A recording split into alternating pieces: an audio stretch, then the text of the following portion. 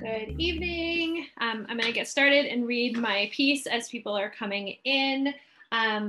This open meeting of the Arlington School Committee is being conducted remotely, consistent with Governor Baker's executive order of March 12, 2020, due to the current state of emergency in the Commonwealth due to the outbreak of the COVID-19 virus. In order to mitigate transmission, we have been advised and directed by the Commonwealth to suspend public gatherings. And as such, the governor's order suspends the requirement of the open meeting law to have all such meetings in a publicly accessible physical location.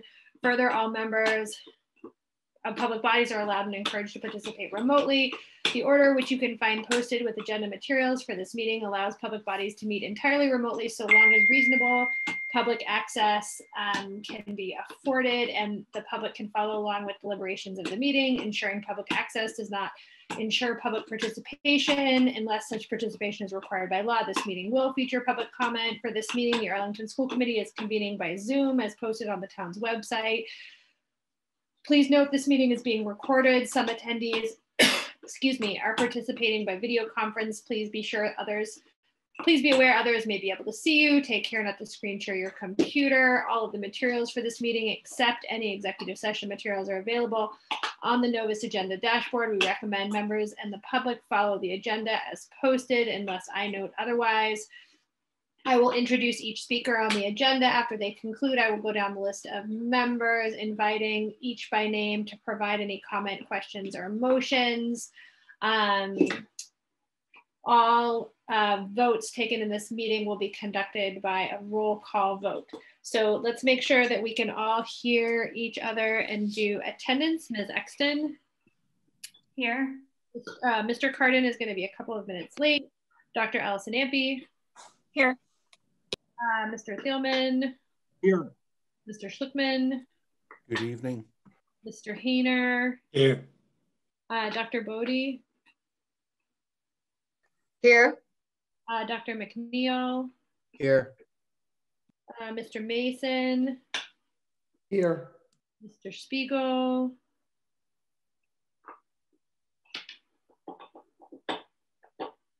Can you hear us, Mr. Spiegel? Oh, perfect. We can't hear you though, actually. Let's make this super hard, sorry. I'm here. Okay, perfect. Okay, yeah. I can see you, so. My mic isn't working on my laptop. I don't know what's going on. All right. Ms. Elmer? Here. Ms. Ferranti? Here. Thank you. I see Ms. Sheridan Curran. I'm here. Perfect. We can hear you. And I think that's it. Okay.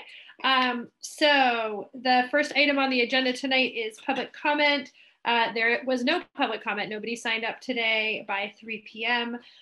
So we will move along to the next item, which is the COVID testing program update. So Dr. Bodie, I'll let you start. And then I know that, yeah. I'm happy to do that.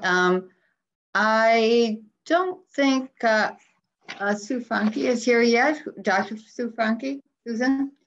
But with me this evening to talk about our testing program is Cindy Sheridan Curran, who has many titles in our district. But the one this year that is probably taking up more time than anything is our testing program. I will let her give an overview of what we have been doing, but I can't resist giving some good news of our testing program this week, that we had 385 staff members tested and we had 0 positive cases. So that was quite, I think, quite remarkable, not remarkable, but a change from last week. We were wondering whether we were going to start seeing more of a surge post the holidays. So as I think most people know from emails I have sent out, that we have had a testing program in our district for staff members since September. And that testing program has been run by both Cindy Sheridan Curran as well as our Director of Nursing, Susan Franke, who will be here probably momentarily.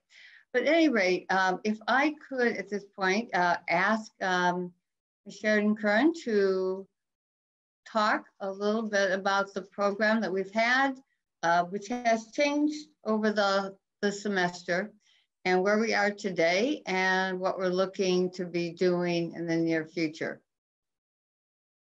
All right. Hi, everybody. So I've got a lot of information for you, so feel free to slow me down, jump in with questions. I will try to make this as brief as possible and give you a clear idea of what's happened so far in our district. From September to present, we have done 3,625 tests. Of those, we've had 18 positives. In September and a few weeks in October, we were working with Concentric by Ginkgo Bioworks. That was a saliva test that we rolled out that we found to be more costly than the lower nasal swab test. We worked with Armstrong, and we had 1 week in October where we used both in different locations. The Armstrong test was a little bit less costly, and we had wonderful EMTs from Armstrong who really did a great job running the sites. And Armstrong, as I'm sure everybody on this call knows, Armstrong has always been a really strong community partner. So that was just easy. So we had a pretty decent response. Every time we sent the registration out, reminders went out every week with the registration attached, and additional reminders went out. So staff members were given the opportunity to access the test every week if they chose. And we had several tests every single week. On average, it was anywhere between, on average, I'd say about 325. We would have larger numbers right before or after those long weekends. And again, our positivity rate last week seemed to have been an anomaly. It made for a very busy day on Tuesday. As you can imagine, 8 positives has a pretty major impact when you're talking about in-person staff. Of course, that was handled beautifully by the principals and nurses involved. So here we are moving into next week. We're doing one more PCR individual testing for staff. All this testing since October has happened out of the high school. We use a pretty small footprint in the high school, so the traffic and the flow is nice and tight, and we don't have people kind of wandering around the high school. So there's plenty of room if we do have anybody, students in doing reverse field trips or what have you. There's no very low impact. We, several weeks ago, started looking at the realities of moving into 2021 and what that would mean in terms of finances. So several weeks ago, we started attending meetings and getting to know what districts across the Commonwealth were doing. And pool testing continued to come up, surveillance testing. And we thought, we wanted to continue to offer staff a reliable weekly test. We really had to look at the sustainability of the individual PCR tests that were quite costly once we got into 2021. I met with the folks over at Concentric. They just opened a lab in the Seaport. They had a lab in New Jersey, which is where we were sending our kits in early fall. They have a lot of like any new lab, they're trying to make things efficient and quick. And so while I was discussing moving into pool testing with them, they started talking about a pilot program that they'd like to do.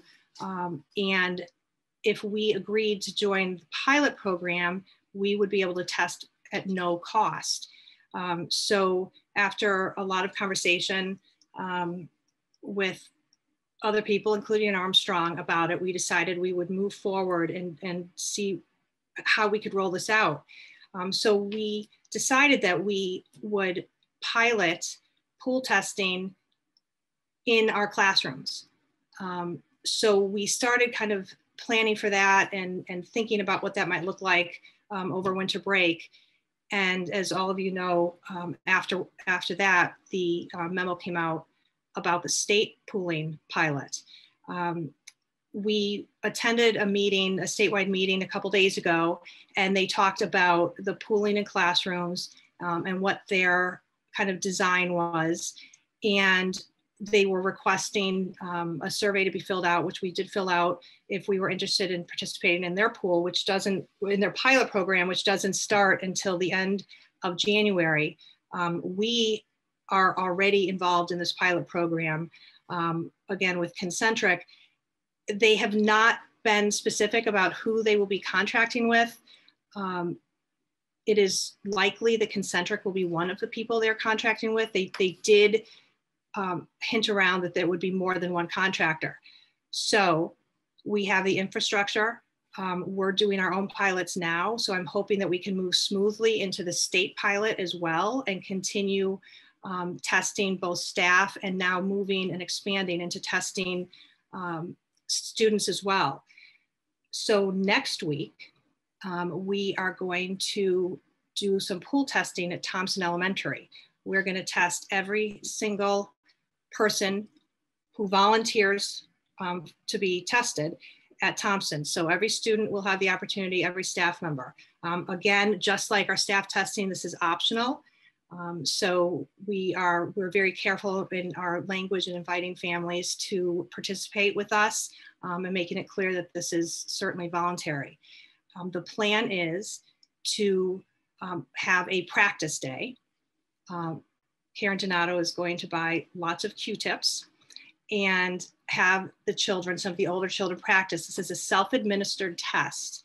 Now, in the experience of the Concentric employees, they have found that the districts doing this have done it with relative ease in terms of the self-administration. I think we all kind of get a little bit worried about giving some of our students swabs and telling them to do exactly what we always tell them not to do, is stick something up their nose and do the self-administered test. So we plan on practicing with those who are volunteering. We will have consent, so we'll identify exactly who will be involved. The nurse at the Thompson will be very involved and in each classroom to be sure that the students who may not be able to do this will be identified and will be assisted. And then of course the younger students will have the nurse do the swabs. The swabs for the self-administered kit, I have props tonight. These are the swabs that the students and staff would use for the pool testing. Now the pool testing, we will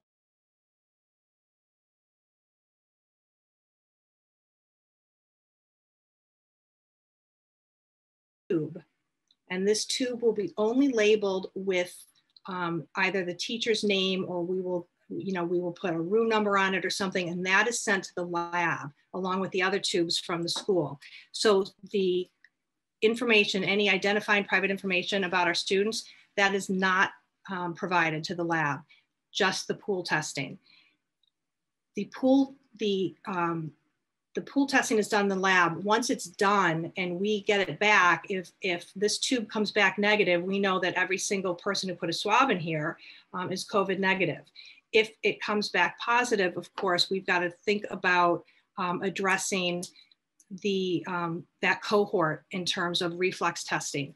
Now, because we're doing the pilot at Thompson, we're going to offer reflex testing to anybody who participates. So our nurses all, Dr. Franke secured the Binex Now, which I'm sure you've all heard about at this point. Every nurse's office has these. Again, it's a pretty simple procedure that the nurses do. This is a card that is activated, and once the swab is put in the card and the test is done, it takes 15 minutes for the results to come in. Now, this is an antigen test. This is not a PCR test. And I know we've talked a lot about the gold standard being PCR.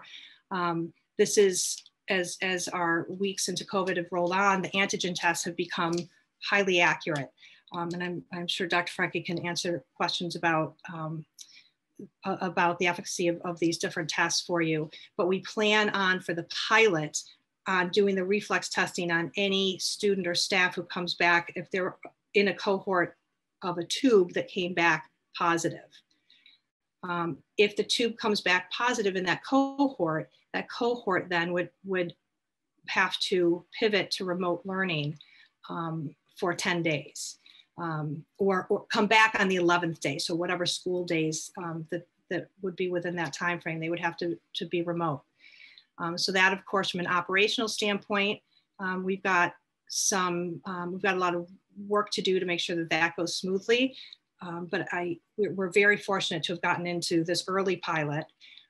And it's, I think in terms of Dr. Bodie agreeing to do this, it's a courageous thing to do. There are many districts who I think are concerned about what this might mean for operations. And not to mention, of course, then just rolling it out and doing the actual tests.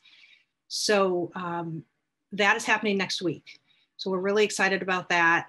I certainly won't give you all the details about what's going on, and there's certainly some that still need to be hammered out as the days go by, but we will be ready and prepared to test anybody who wants to be tested at Thompson Elementary next week.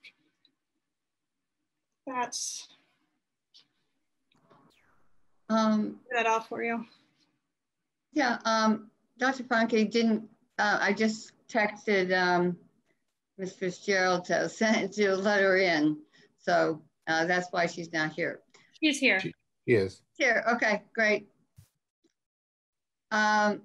We also did a trial run this week with teachers and overlapping both tests, just so we could, take a look at what we're finding with the accuracy, which we expect to be 100%, but also just the amount of time that's required, because there are a lot of logistical pieces to this that we've been working on. And I have to say that there have been hours and hours of talking with the three of us and others as well about logistics, because it's important that we anticipate as much as we can. But with any kind of piloting that we will do, we're doing it this way so we can learn in terms of what goes well, what doesn't, how we need to adjust some of our procedures. And of course, doing with staff was flawless as we did that. So Dr. Franke, you're here. I don't see you. You're here. I know you've probably been listening as we're going through this, but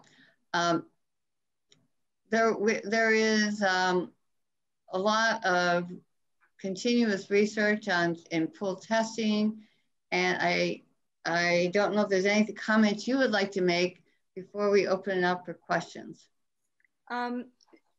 I didn't hear everything that Cindy said, so I apologize. I couldn't get in. I will say that one of the things I like about the pool testing, the way that it is formatted, the way that Dr. Bodie and Cindy have formatted it, is that we're looking at smaller sample size, which give you more accurate results. So the larger your pooled test, I mean, there are some places that will go up to 25 swabs. The larger your pooled test, the more there's a possibility for what's called a false negative. There could be, it's basically like diluted results. So there wouldn't be like enough genetic material to be picked up. So we're keeping the pool samples small so that it has far greater accuracy. So it really is equivalent to having, as long as we keep those pool size small, it's pretty equivalent accuracy to the individual PCR tests. And then the Binax antigen tests, which would be the follow-up should we have a positive cohort, a positive pool, are pretty accurate as well, especially in somebody who is symptomatic.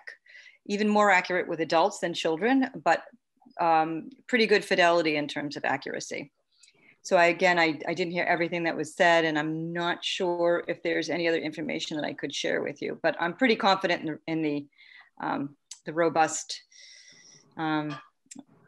accuracy of this test. So it's a good move. Mm-hmm. So we did receive those pool tests back about 2 hours ago. So we know that, we're looking at less than 48 hours of getting the results, which will help with our logistics and our response. And they were all accurate. It was accurate. It matched our individual PCR testing. So nobody pool tested this week who didn't do a individual PCR test as well. So we would know ahead of time as we kind of try to work through the science and logistics of this. Right. Any questions? So I think we'll go in our usual order to talk about questions. I want to, I have questions that I will hold for the end, but I do want to say, first off, that this has been just an extraordinary effort. It's something that the school committee has been talking about for many, many months, and the community has, and that this district has, taken a really clear and consistent stand on the need for testing and has moved towards that. It has been so impressive. There's no education or professional development that can prepare anybody to do this kind of work. I've been on some of the some emails about this in the very early stages, and all I could think of was, gosh, this is way beyond my comprehension of what it takes to do something like this. And so it has been so extraordinary that the three of you and then your other colleagues have gotten us to this point. So I want to go ahead and do questions. So Ms. Exton. Thanks.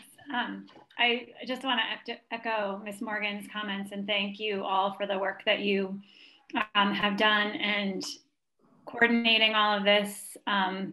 As a teacher myself, I think it's been really important for educators to have this kind of support and this kind of reassurance that that testing is available near their schools, and that for the most part we're not seeing a huge number of cases. I also want to thank Karen Donato and the Thompson nurse for being willing to pilot this pool testing, and for students, I think it's a huge next step. And I also just appreciate all of you being really proactive about there being financial constraints and finding ways to work around that.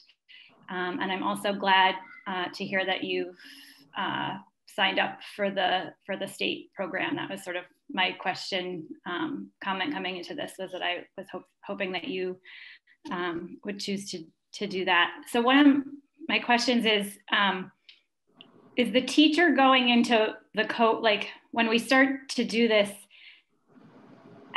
if the teacher goes in with cohort A, does cohort B have to then quarantine as well, just because the teacher will not be able to come in? Or Dr. Bodie, are we going to have staffing?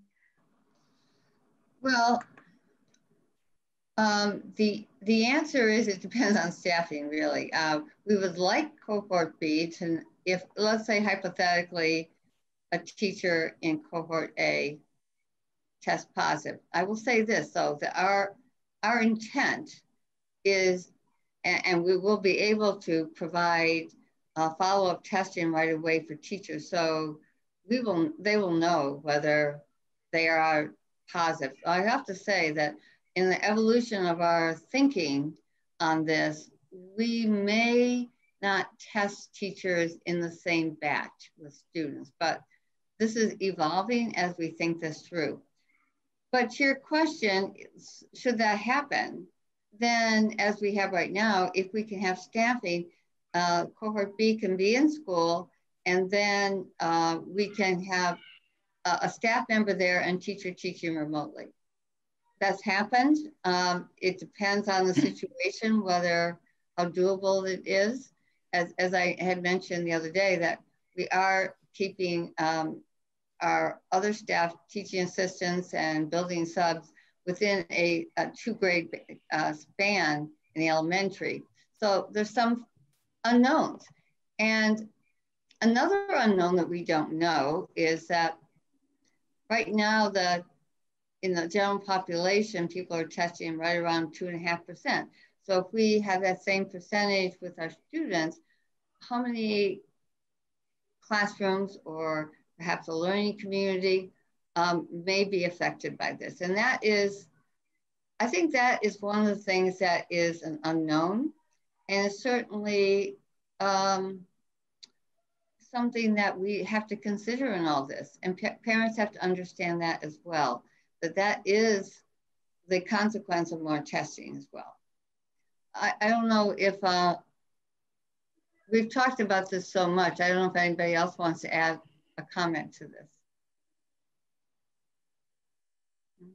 So we are going to take steps next week during the pilot to separate the teachers from their pools and to test them that day with the Binax tests for a couple of reasons. I think that if the pool comes back and they've been in that classroom, I think there's, you know, we're trying to manage this also from like the emotional impact it may have. So we're putting everything in place that we can to assure our staff that so that they have an understanding of where their health is as these pools come in. So I think that that'll be important next week to see how that you know, how that works. So the Binax tests have been great to have, and the nurses all are able to use them quite easily. So we will next week we will learn a lot of lessons. We are though hoping that we have ironed just about every foreseeable issue out already, and that was certainly one of them. Is we don't want to take a teacher out because of a pool and then not have the ability to bring the other cohort in. So are the teachers not, the teachers are not getting tested in any pool? Like they're still going to be individually tested? So next week we are offering the individual PCR test on Tuesday. So they're signing up for that. And again, this is optional. At Thompson, they will have the option of participating on Tuesday, as everyone else will. They will also have the option of taking a Binax rapid test the day that the pool test is taken, the day that we do the surveillance testing. So they'll have an opportunity. And again, though, this is voluntary. So this is, if the teachers want to do that. So we will have that ready to go, and they will be offered that and explained why, so that they, you know, they can rest well over the weekend. I believe we're probably gonna do it on Friday. So the results I'm hoping will be in Sunday. And then we'll have Monday, of course, to give us some room to kind of figure out what needs to be done as a result of any positive cases.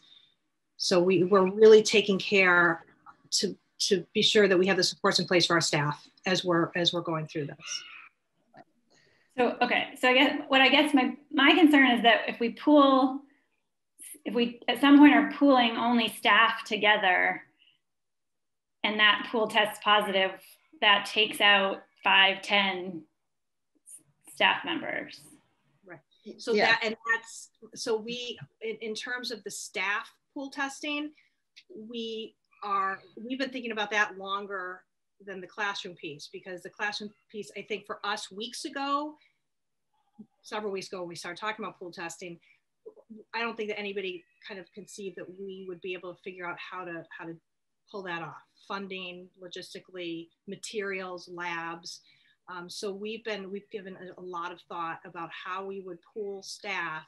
And in that instance, we would keep the swabs. You can have a minimum of 5 swabs per tube. So we wouldn't do more than 5. And as we're doing it, we would keep the central location. So we would have a larger, easier opportunity to mix the pools. So we don't have, so if 5 teachers from the Bishop walk up, you know, we're going to know that, and we're going to split them up and not have 5 teachers from the Bishop going into the same pool.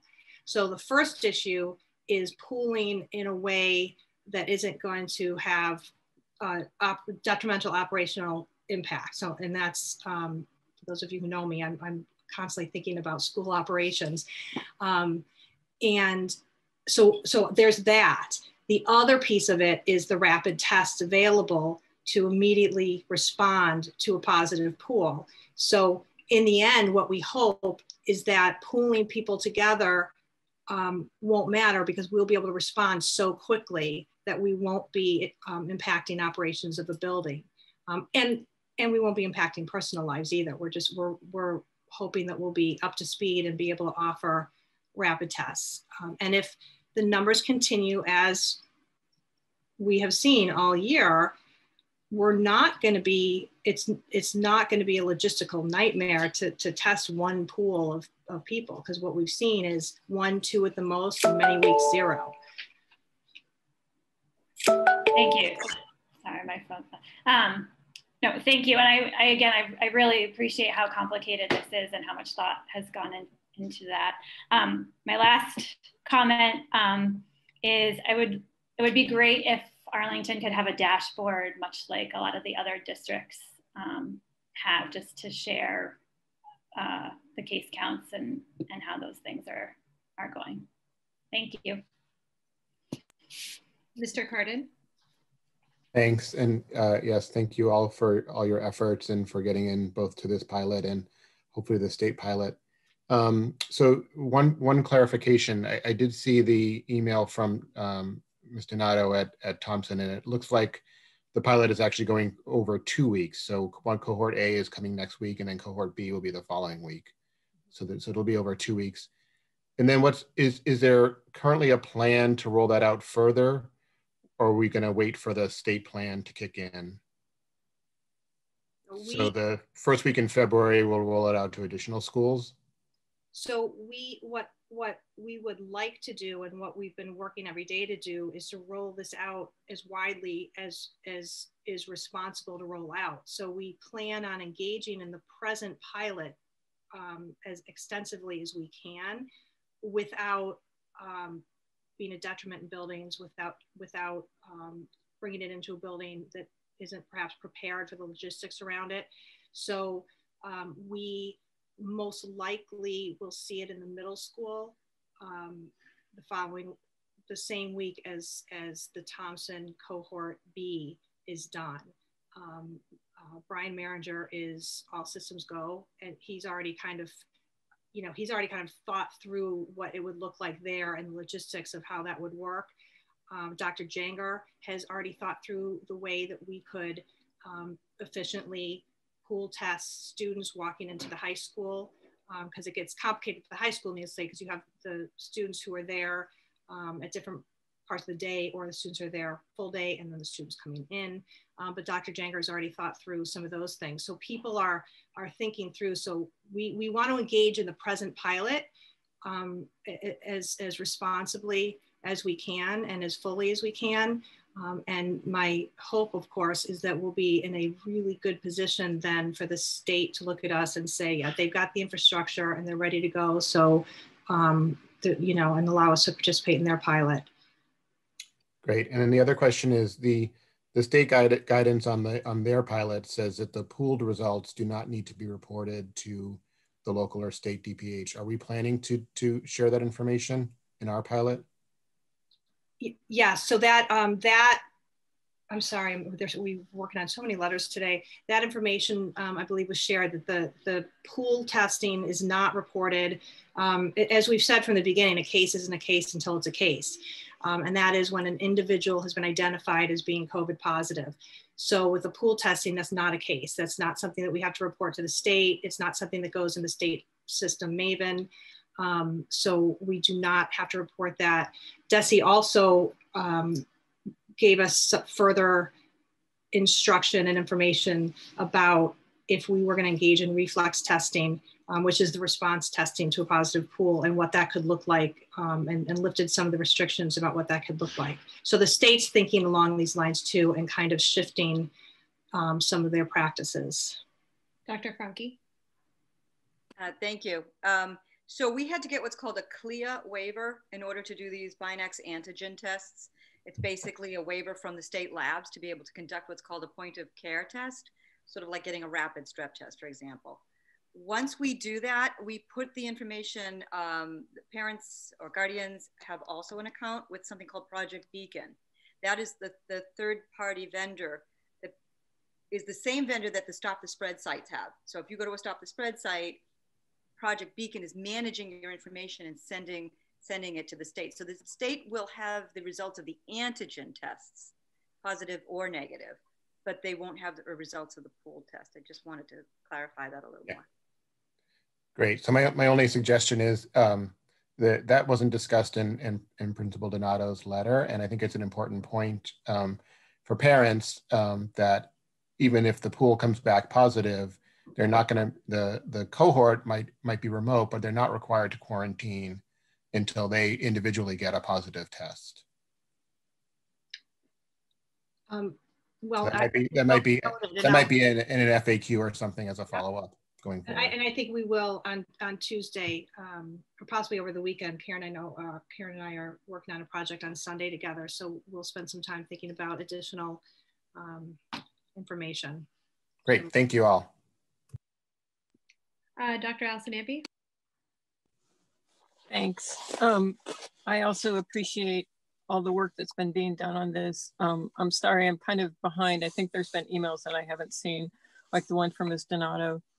I appreciate the desire to decrease costs, and I very much appreciate the ability to test students, but I'm wondering a bit about the turnaround time. And I'm trying to understand the logistics of how we're putting cohorts into remote or not, and whether they need to quarantine. And I guess one thing that would be helpful is just if we had this whole thing written down. I mean, maybe it's already on there and I just haven't seen it yet, but I listened to what you said and I could kind of follow it, but I'm not sure I'm missing some stuff. But right now, what's the turnaround for the PCR test that we're doing?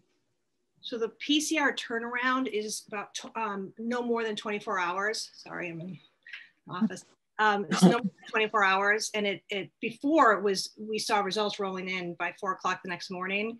And now it's getting later and later as the volume increases. But 24 hours at the most.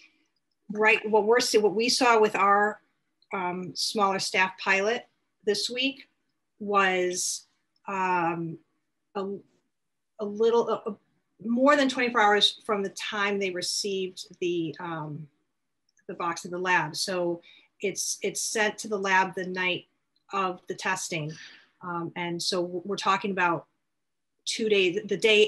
2 days after the testing is right now the turnaround. Part of their pilot is moving that marker so that it's a 24-hour timeline. So that's part of what they are working on very specifically, is to get that turnaround to 24 hours.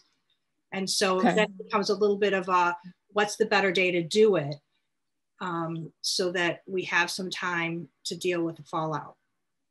Right, that's kind of, I'm trying to think of logistically, I'm concerned about a 48-hour timeline, basically, that it means that we'll have more kids who are maybe exposed, but maybe not. And I can't, there's too many things up in the air for me to figure out what it means. But I just wanted to say, I appreciate that we're saving cost, but have the PCR tests gone up in price, or are they staying the same? They're staying the same. It's the cost per week is pretty drastic for those who are opting in. And again, it's a matter of the timing. I mean, if we did testing on Fridays, then we know that those results are back and we can manage the operational piece before people are back in school.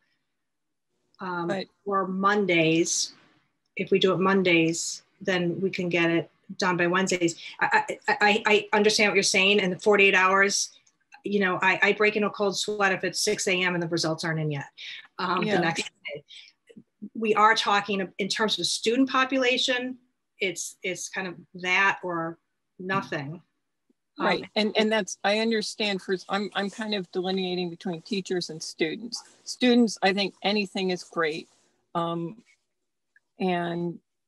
so I would like to see all this in writing by somebody, if possible, just because it's too hard to put all the pieces together and think through and be able to ask pertinent questions.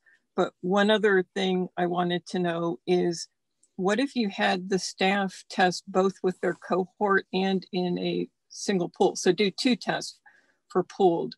so that way, if only one of those is positive, you know it's not the teacher, right? I mean, or yeah, basically, if one of those is positive, you know it's not the teacher in that cohort, right? And I mean, yes, it gives you one more test to do, but it's a way of maybe keeping some of the kids in school or keeping a teacher in front of them for hopefully not, you know, a little bit more inconvenience and stuff. So yeah, Dr. Tinker had a whole algorithm about that. So we could just do pool testing and we'd know the results, you know, yeah. Right? If people participated in several different pools. I do believe that as we roll through this, what is also going to become available is more of the rapid antigen by both Abbott Labs and by Concentric. And we may get to a point very quickly where for our staff, that's the offering. Okay. I guess the other question I had about the antigen test, and Dr. Franke said that it's positive, especially in the case of a symptomatic person, but if somebody's symptomatic, they shouldn't be going to school, either kids or teachers. So I'd like to learn more about how that works if in asymptomatic people. So thank you. You want me to answer that now, or? Yes, please, Okay, go ahead. So it was Lowell General. They did a study that was well over 1,000 people, and they did concomitant testing, PCR and antigen. And within a 7-day window, they had the most accuracy of anywhere, on average, 85 to 98%. The folks who were truly asymptomatic and had 0 symptoms, it wasn't quite as robust. I mean, that is a concern because I do wonder about children, especially if their viral load is low. But at the same time, if their viral load is low and they're not producing a lot of genetic material because it's early days for them, then it may be negative on the PCR too. So it's not a perfect system, but it's a really great system. It is a system that's being used in many states across the country as just a screening tool. A lot of places aren't even using pool tests. They're just using the Binax tests. The cost of them is relatively low. We are getting them for free from the state right now, but I do have confidence though that the problem is you mentioned someone shouldn't be coming to school if there's symptoms, and you're right, they shouldn't be, but we're seeing it happen. I mean, really mild symptoms, even with adults. Oh, I have a headache. Well, there's so many things that could be a headache, but it could also be COVID. So I think sometimes people are on the fence of, gee whiz, I just have a headache. And they're coming in anyway. Fortunately, every Binax test we've done so far has been negative. But you are raising a very good point. It's a good question. Thank you. Mr. Thielman. Thank you. And I want to echo what everyone said about the good work our team is doing. I think, you know, it sounds to me like we're way ahead of other districts. So my observation is 18 positive tests out of 3,500 tests taken. I forgot the exact number. But that is a low, that's low. I mean, I think people should feel good about that. Do you have any, and I can just, as an employer, I can tell you that's a very low rate. I mean, do you have any comparative data, other school districts that are doing testing, and how we compare? Like, and also I do want to clarify for the public, we're talking, this is testing of teachers and other staff, or is it just teachers we're talking about? No, it's teachers and staff, anybody. But I will qualify that you have to be in a school building to qualify. Okay. So how do we compare to other districts? Does anyone have that data? Have you kind of talked to any colleagues in other districts for any information? I think the person to ask is perhaps Dr. Franke, who is in touch with a lot of the other directors. First of all, not that many districts are testing as we have been testing. So there's probably not a big pool of people to compare to. So anyway, let me just let her answer because I know she's in constant contact with her colleagues. Yep. So the biggest rollout that I know of is Wellesley. They've had a pretty robust rollout. And their numbers are not high. They're not getting large positive pools. So that's good. I mean, they've had some, some high school kids that have come up positive. But it's been a pretty good rollout for them, and they've utilized different testing formats as well. I'm not familiar with everything that they're doing, but it's been a successful program. I have to tell you that I'm really surprised that a lot of the surrounding towns are not doing it, but might be, or certainly considering it. I was on a meeting last night with some of them. The only one that is doing testing on students right now is Medford, but they're also in the collaborative with Somerville and the Broad Institute through Tufts. So I think that's why they're rolling it out as well. And they've had pretty good luck. They've had to shut down schools as a result of some of their testing. And I only know that anecdotally through some of our own nursing staff. But yeah, a lot of our surrounding towns who I'm in close collaboration with are just starting to look at this. So we are way ahead of the game. I think we should feel good about the positivity rate. I mean, I think it's a very good sign that people are, for the most part, being careful and cautious and using good judgment.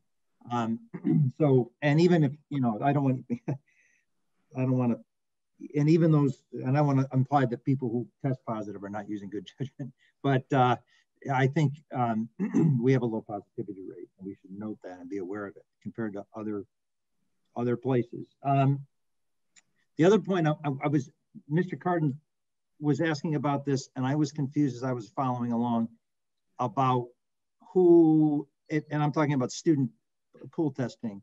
If a student, who tests, so who's going to quarantine? Can you clarify that? Like if in a student situation, is that? So there are two different responses to a COVID positive case. There's the school response, and then there's a quarantine order. Yep. The school response is if you are a close contact, if you've been identified as a close contact, then we will see you on day 11. So day 0 being the day of the contact, and then out of our buildings for 10 full days, and then back in on that 11th day. Quarantine orders have shifted twice in the last couple of months. Yep. So right now the quarantine orders are, if you test negative on day 5, then you can come out of quarantine at the end of day 7. So so for us, if you're a close contact, we'll see you on day 11. If a positive pool comes back in a classroom, that classroom, we know there's a positive case in that classroom. So that classroom, those 12 students and that teacher would be considered close contacts in an elementary setting. Those 12 students and a teacher and a TA would be considered close contacts. So they would pivot to remote in the circumstances of a pool test coming back positive. Even if we roll this out district-wide, if parents choose not to get their students tested and just keep them in quarantine for 10 days. So you can quarantine for 10 days if you don't test and you have no symptoms. So we may not know, if we roll this out, we may not know the individual who is positive because we can't force anyone to have an individual test, but we do know that small group of people are close contacts. So we would want to keep those pools together so that it doesn't have an impact outside of a group that wouldn't otherwise be close contacts. I see. So automatically everybody in that pool is a close contact by definition, and you really can't do the kind of contact tracing you would normally do. Right. Right. Okay. I was confused about the dilution of the pool. Dr. Franke was saying, what is, if we're talking about 10, 12 people in a pool? So I just want to insert something. So in the new lab with Concentric, they are not diluting. So that is why this is really exciting, because each swab, the accuracy will be much higher in a pool test like this than in a test that is diluted. So I thought that was important that we're involved in this particular pilot and they have that. And I'm sure that Dr. Franke can explain that further, but that with the concentric lab, their accuracy rate should be better than some of the surveillance testing that's going on across the country where those labs are diluting the samples. And because the average size of our pool is, if I heard you correctly, is 10, 12 people. Is that consistently? Yeah. So, okay, that's a small, it seems like, I mean, I'm not into the field, but okay. Yeah. So I can't speak on concentrics. I would love to go tour the facility, the new one that Cindy was mentioning. I can't speak on what they're using as any kind of diluent or I don't know how they're processing them specifically. The information that I'm sharing is all straight from the CDC. So, which is easy to find. CDC talks about the larger the sample size, the more you can have that false negative result because of the diluent. So, okay. Yeah. Got it. Okay. Thank you for clarifying. I didn't mean to go down that path. Okay. Thank you. Mr. Schlickman? Yeah, thank you. This sounds really good. I'm really impressed by the work you're doing.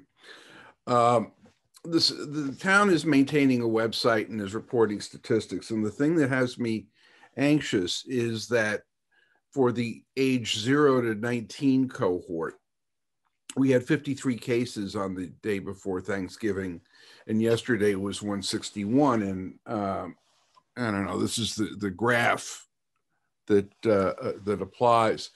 And I'm just wondering, you may not have the expertise to understanding what's going on with that whole cohort of townwide cases, but I'm just sort of wondering how this compares, contrasts, impacts what we're looking at with our students. So I don't know what the most recent breakout is, but the last breakout of that age group that we saw, it was clear that the high school age group had a higher incident of transmission and positive cases. So that, I mean, that tells us, well, I guess that it can probably tell us whatever we want it to tell us, but for sure we see that, you know, high school students are not, some of them are making, many of them are making very safe, healthy decisions, and others are less concerned, and possibly they aren't concerned about the individuals they're with at home, but there's more togetherness at the high school age, and probably some of what they're engaging in is a little bit riskier, which is of course natural that high school students would behave in a riskier manner than the younger students. But that last time I saw it broken out, and Paul, I don't know what the latest breakout is, but I do know the last breakout and possibly the one before that, it was the 15 to 19 that had the larger numbers. So hypothetically moving forward, even though the state's in really tough shape right now, we're one of the top 5 in terms of per capita, I believe, when last I looked at the Washington Post. And we're above the national average in terms of confirmed cases at this point. So, you know, I am nervous, I am anxious, I am worried just because of what I'm seeing being expressed publicly. So I guess the translation that I'm hearing from you is that for our K-8 operation, we're doing really well. The teachers aren't testing positive. The kids are doing well. We're not seeing many cases, but hopefully by the time we get to having kids in the building at the high school on a more regular basis in February, that curve will drop down and we'll be in a little better shape. So we're going to be watching that, right? Of course. Some teachers in the high school are being tested right now. Teachers who have been working with students that are in the school. So it's not like we haven't tested any teachers at this point, and the incident rate has been very low. So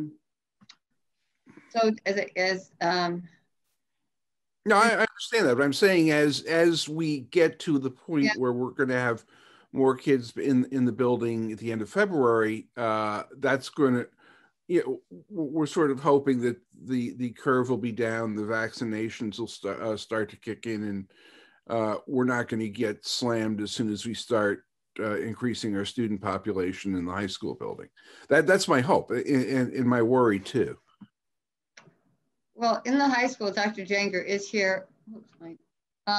We are still maintaining the 6-foot distance, the mask, all of those protocols that we've had in our other schools, and our ventilation system has been brought up to design capacity, which I think is really important in this, particularly in the winter months, and in some rooms, putting air purifiers. So we're putting in the infrastructure and the safety protocols to keep this as safe as possible. But to your point and Cindy's point, this is the age group that would have a higher incidence than our younger children. And that's been shown with the town data as well as data in the state as well. Have we received an estimate as to when we are going to be able to start vaccinating teachers and professional staff who interact with kids? Well, teachers are in phase 2, as you know. The estimates of this vary quite a bit. I know that right now, the rollout of who's going to be in which particular group they can be vaccinated, one has been changing a little bit.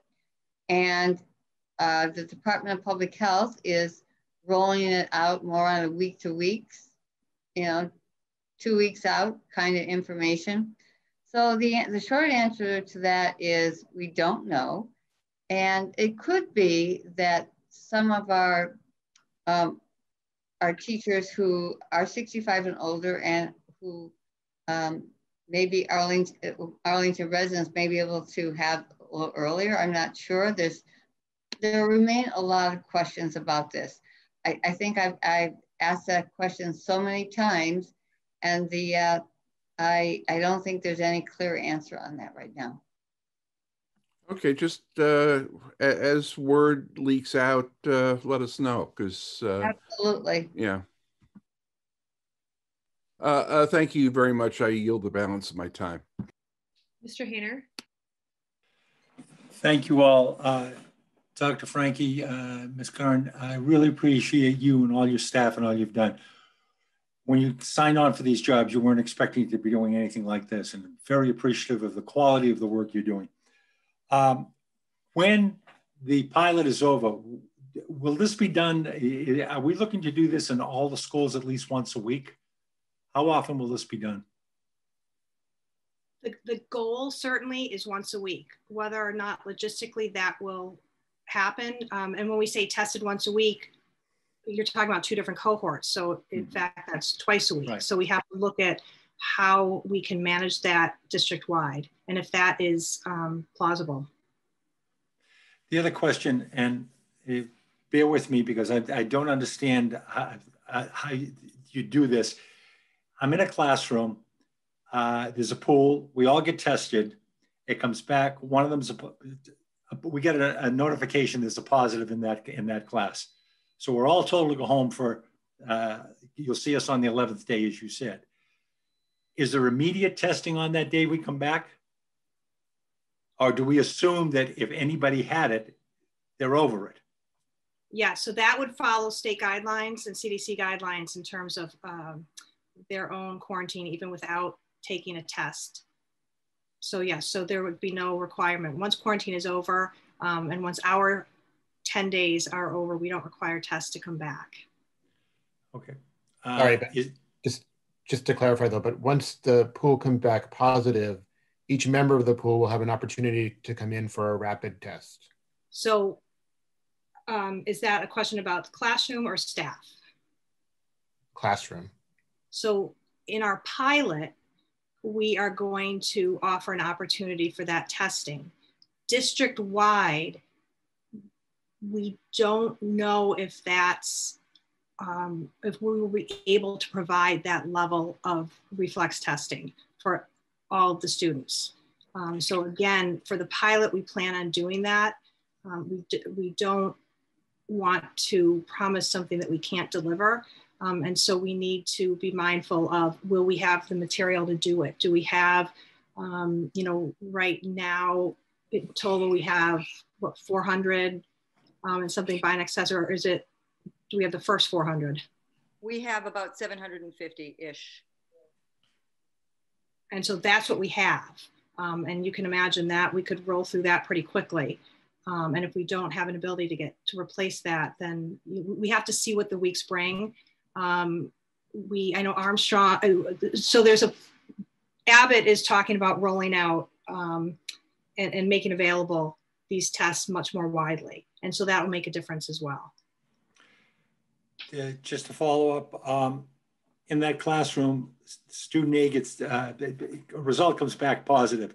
Do you then consider isolating all, you know the students in that room, they have brothers and sisters throughout the district. Is there a ripple effect throughout the district? No. Okay. If there is, no, there will not be, we will not consider anybody outside of the pool of close contact without having an identified positive individual case. So there will not be contact tracing as a result of a positive pool beyond the contact tracing of anyone who is in that small cohort. Thank you. So I have a couple of questions.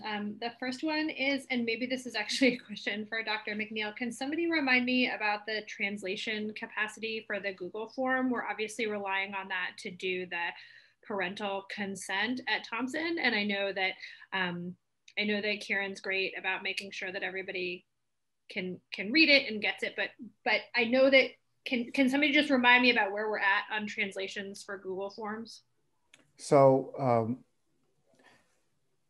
when we have various forms that we translate in of itself. So you don't have to go through the Google, translation process. So if there's a form that we feel that, needs to be translated, so that particular consent form, we can send it out to Bay State translators. We have a line item in our operational budget to handle that, and we can get the form translated, and then in the languages that we've been identified as the most frequently used in Arlington. Okay, but that hasn't happened yet, correct? No, because from what I believe, I'm not sure if we have if Dr. Franke can affirm this, that I don't know if we have a final draft of the consent form as of yet.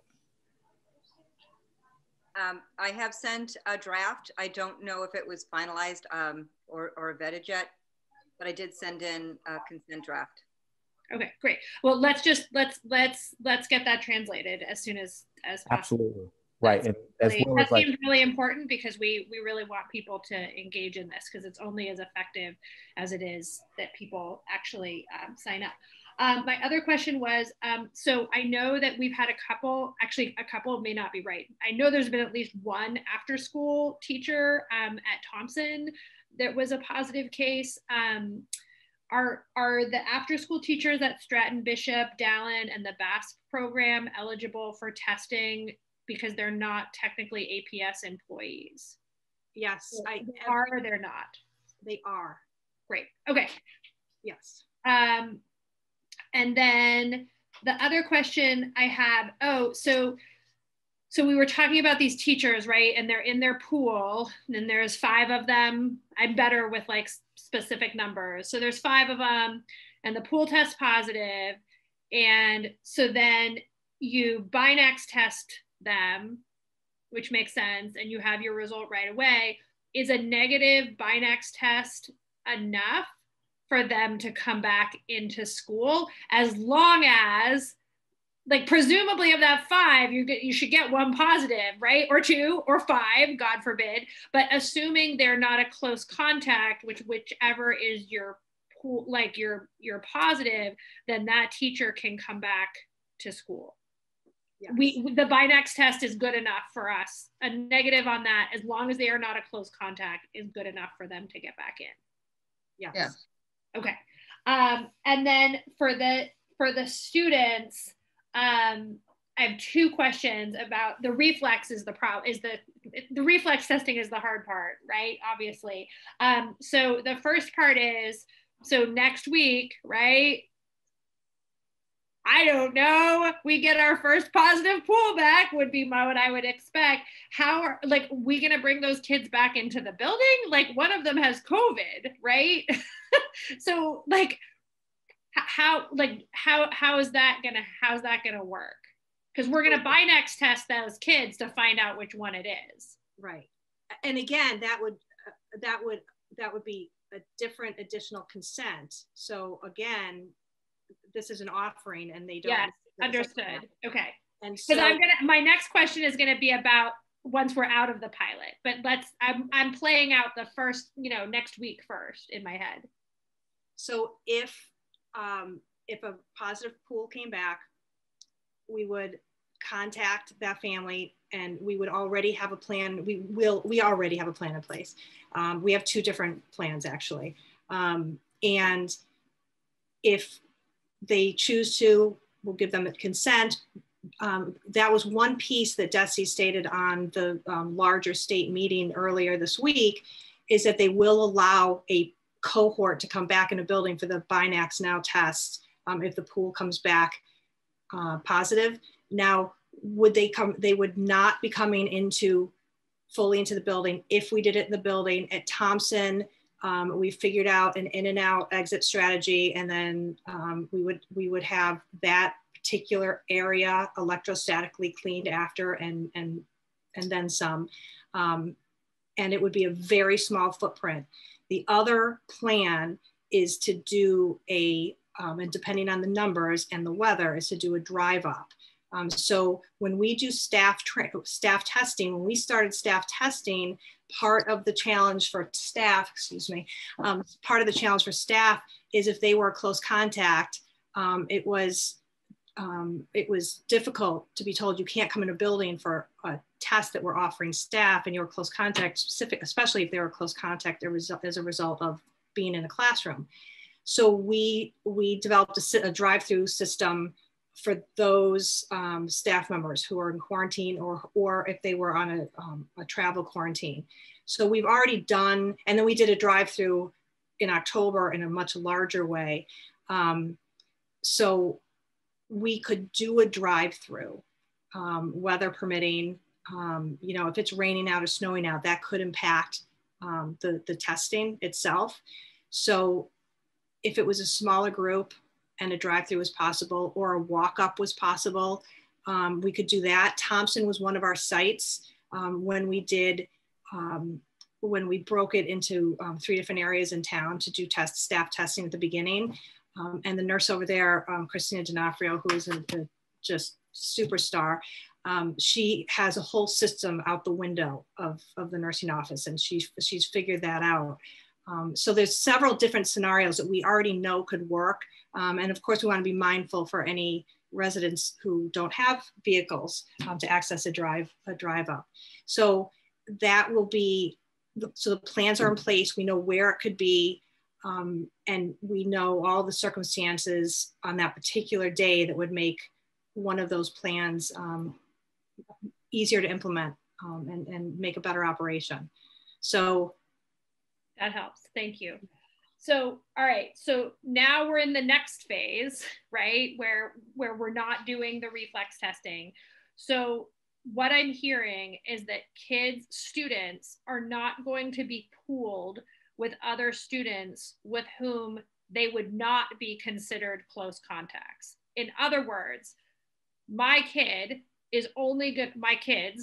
are only going to be in pools with other kids who, if they had COVID, if they tested positive for COVID, my kids would already be close contacts of those kids. That's correct. Okay, so then, because we can't do at this point, we don't know that we can do the reflex testing on the kids. So the pool comes back positive. I'm not gonna get a call from the Board of Health or the Department of Health to say, you're a close contact. because we're not doing that. But I'm going to get a call from the school department and they're going to say, there was a positive pool, you're a close contact, right? So then my kid, I understand they can't go to school, but they also really can't go anywhere else either. So I think so that, I guess that, like, that's the peak, because like I've always, the way it's always been in my head is that the Department of Health quarantines people, right? The school district, like, not really, right? But you like, the school department can say, see you on day 11. You guys can say see you on whatever day you want, as long as you're beyond whatever the state says. But the quarantine order is the piece that I'm trying to like wrap my head around. So that's an excellent question. And I think that is another point of clarification that we need to make to families, maybe over the weekend or at the beginning of the week. The pool testing comes back, it is not an identified positive case, but we as reasonable people know that somebody is positive. And so that cohort that would be close contacts anyway, if that individual is identified, would go out of our building and we'll see them on day 11. They would not be under a quarantine order. But we— until the time that you figured out who the kid was in that pool who had COVID, at which point the Department of Health would say, you're a close contact because you were with, because we now know, I mean, we wouldn't tell them who the kid was, but they would now identify the kid and then they would know. That's correct. And we would work, as we have all along, we work very, very closely with the Department of Health. And we've gotten to a point where we're doing like these large scale contact tracing events. We're not doing the contact tracing, we're assisting them. We're getting to a point where we're figuring out how to communicate together so that we don't have, I think the thing that was really confusing and difficult for families early on who were close contacts is they're getting a communication from us, they're getting a communication from the Department of Health, and then they have questions and who do you call? So we figured out how to combine a very efficient, clear way that information. But the quarantine order still comes from the Department of Health. It might come through us, but it's from the Department of Health. And in a case of, if Jane, you took your child for a PCR individual test and your child was positive, that would be reported. We would work with the Department of Health. So it's not like this whole other piece to what really should be kind of a nice, smooth operation. So you're not bumping it up and changing dates. So we would work together with them. So it wouldn't be kind of this whole other thing. And also to try to protect people's privacy.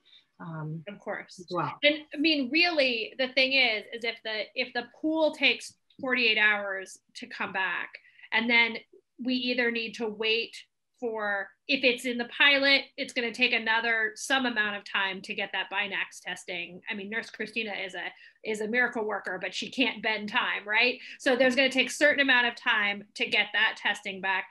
You're going to be starting to bump against that 5th day where somebody could go and get their PCR test and then be out of quarantine. I get they're not coming back to school, but they're out of quarantine on day 7. Once they get, like, you could be very close to your, potentially, I see scenarios where you could find out, I could find out that my kid was in a positive pool, but then I could be very close to that 5th day for PCR testing, so that then they're released from their quarantine on day 7. Right. What I anticipate is that families in Arlington have been so thoughtful about this, regardless of kind of what their opinions are about some of the details, but people have been so thoughtful. So my expectation, I believe that what will happen is probably most people would want their child to be tested, contacting their pediatrician, and staying in.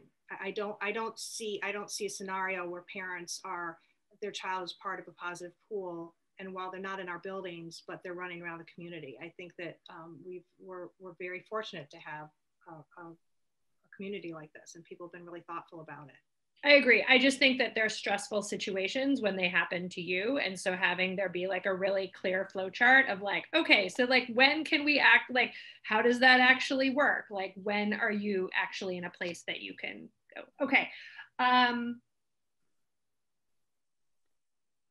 That's it. That's all I got. All right. Anybody else follow up after we went all the way through? Okay. Seeing none. Thank you, Sheridan Curran and Dr. Franke for coming and for spending so much time explaining this to us tonight. It's so important. The work you're doing is so valued. So anyway, that's all we have. Oh, Mr. Cardin. All right, just one last suggestion that we put out a district-wide notice that this is happening, because people are going to start talking about it now that it already has gone out from Thompson. Okay, so the next, and Dr. Bodie, do you need Ms. Sheridan Curran or Dr. Franke to stay beyond this? No, they've stayed longer than they anticipated, so thank you to both of them. They have just been an amazing team of people to work with. You can tell the level of expertise and commitment to this work. It's complicated, I can assure you, having spent many, many hours talking with them of all the various things we need to think about. Thank you. Thank you so much. I'm trying to be better about releasing people when they're done. All right, Dr. Janger, Arlington High School update. Thank you for your patience. Hello, hello. Well, it's always good to hear this gone through one more time because there's a lot of details and I'm always trying to fix them in my head. So I'm come back, as I understand it, to give an update on where we are in the semester 2 planning. So there's some details that have been clarified in terms of the departmental shift, and then the details that are clarified in terms of what we're doing with the, what we're calling now at the moment, the in-person academy, in terms of increasing opportunities for students to have in-person instruction. So is it okay if I share the screen? Go for it. All right. So I'm going to go fast because I know that all of you have heard many versions of this before. So hopefully you'll be quick studies. There is I'm going to send this slideshow out tomorrow. There is a little recording in there and I'll add some recordings for the different sections. But the basic summary is semester 2 is going to look a lot like semester 1 in that most of the classes will be remote and following a similar schedule. There's some differences. Students who have been coming in person will continue to have those offerings available to them, and there will be some expansion of offerings mainly based on identified students and students who are being invited in. So those are the two big pieces. So in the departmental shift, each class will come in for, we've now determined, for 6 in-person classes, those shifts per semester. That's roughly every other week if you take out the first and last week and the weeks of MCAS and AP and other interrupted weeks. English, math, history, and world language will rotate through the large spaces. So the gym, the theater, the CAF, and so they have their own rotation.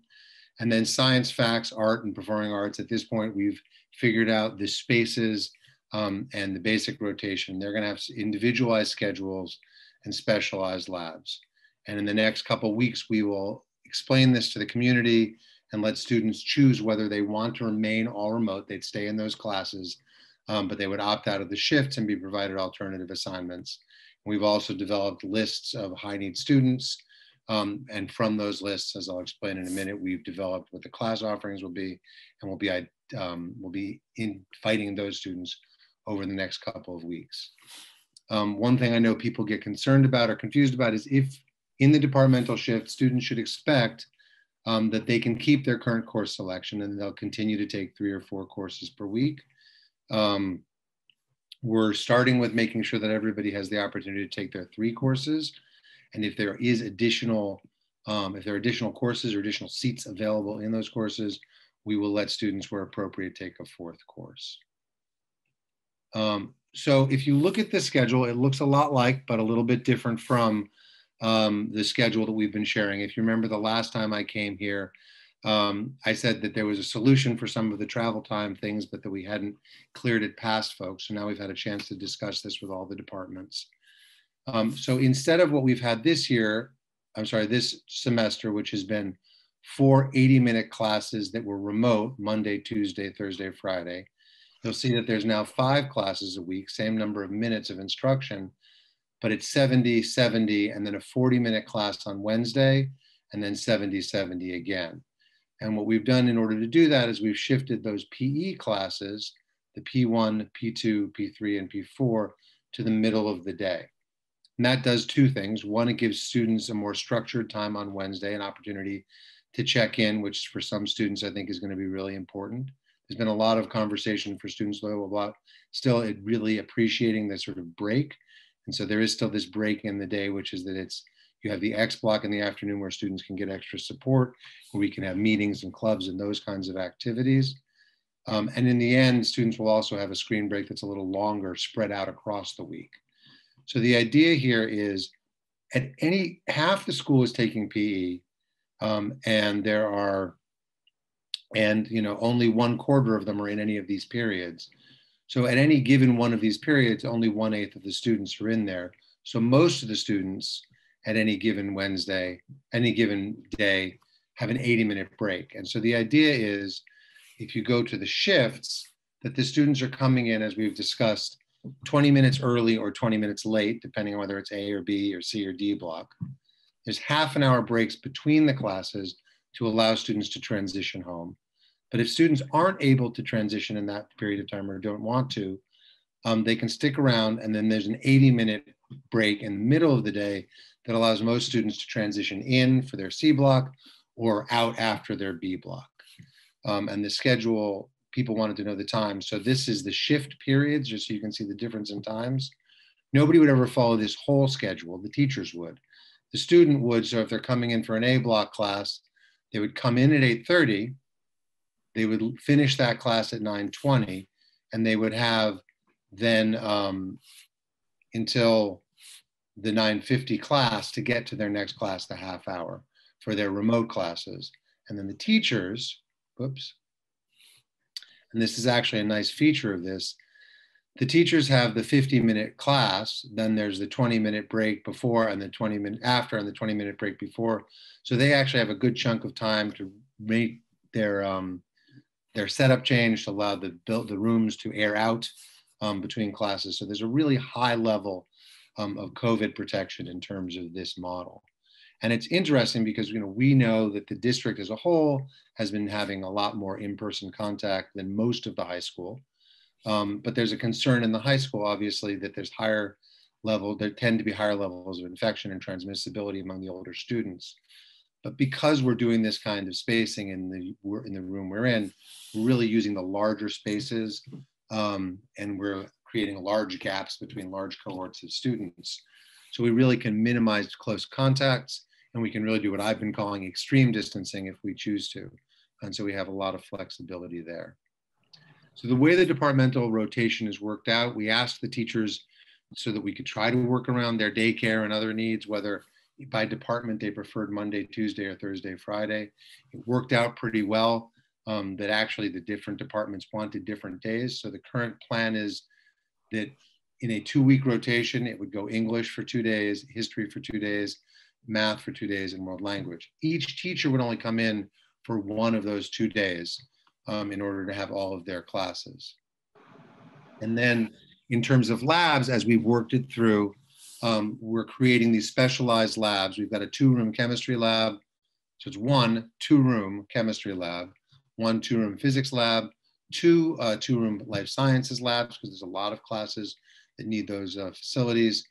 The visual arts labs, we're doing 2 2-room visual arts labs, although it may work out sometimes the teachers choose to use all 4 if they want the kids to spread out more.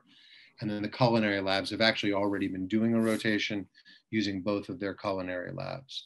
And then the performing arts have a schedule that is too complicated to explain, but we have 6 patio heaters for under the links to allow for outdoor singing, which will push mainly towards the warmer times of the year.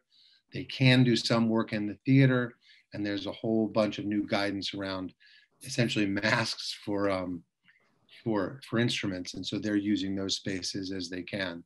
Most likely some of those will shift their time so it won't be on an exact rotation, but they may do 1 day in and then wait a couple weeks and do 2 days in to do something like a lab or a special activity. But the expectation is that those classes will all come in at least 6 times. And so we've talked already about sort of what is the difference between the shift and the reverse field trips.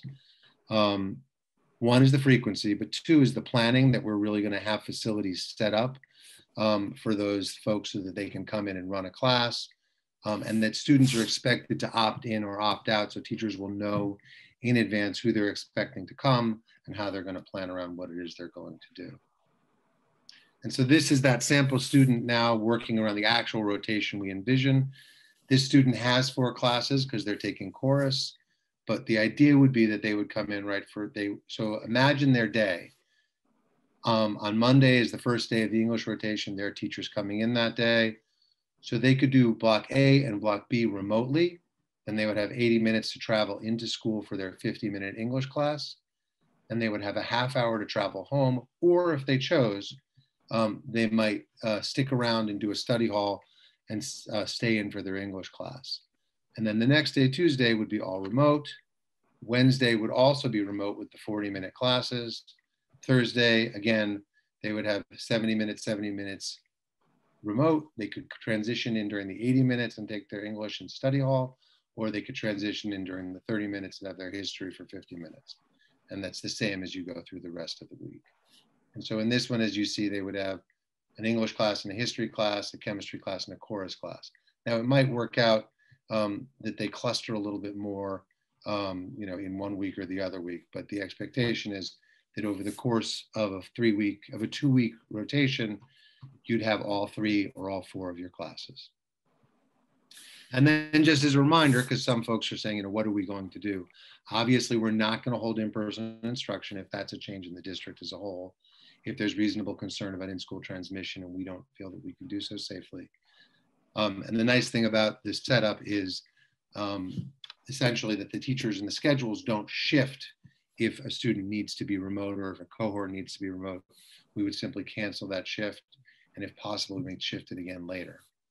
And then any and all students may choose remote, so there's not changes in what's offered to the different students remote. And as we said before, we're developing considerations about how those students will do it. And each of the departments has talked through what their expectations and what they would do in terms of alternate assignments. So then we have the in-person academy. And what we decided to do with the in-person academy was to work sort of deductively, that is to say, start with student needs. So the deans, the guidance counselors have gone through the DNF list, they've gone through the attendance list, they've gone through students that are coming up in terms of screens around social emotional concerns, and they're getting recommendations from the teachers. And so they've generated a list of high need students. We have a list of about 90 students on there. And then they're looking through to see, first of all, what classes those students need and whether those students are appropriate for or receiving services elsewhere. There are other options. Our special education students have all been offered in-person instruction. Workplace program is still running. Harbor and Shortstop has room. The Learning Center is an option. Study hall is an option. And we've also been doing individualized credit recovery with students using Plato or tutoring or other programs. But the courses have been chosen to serve the identified needs of the populations. So the idea, having looked at those students, what came back very quickly from the teacher is, given the concerns about these students' ability to engage, having them come in for 2 days in person, one 40-minute remote, and then 2 days independent, they weren't particularly convinced that those students would be successful. And given the numbers that we're looking at in terms of high need students, we think that we'll be able to offer those students 4 days of in-person with the Wednesday remote. So that's really what we're targeting, which would be classes of 12 to 15 based on our using 4 or 5 of our larger classrooms. If you expanded it to 20, which would be the reasonable size of those classes, you'd add only a small number of students and you'd significantly drop the contact time for students who we think really are going to need it because most of the time, these issues are on social emotional connection, which needs consistency, and executive function, which really needs that consistent contact. So staffing has been a challenge. We've posted in English, math, science, and history.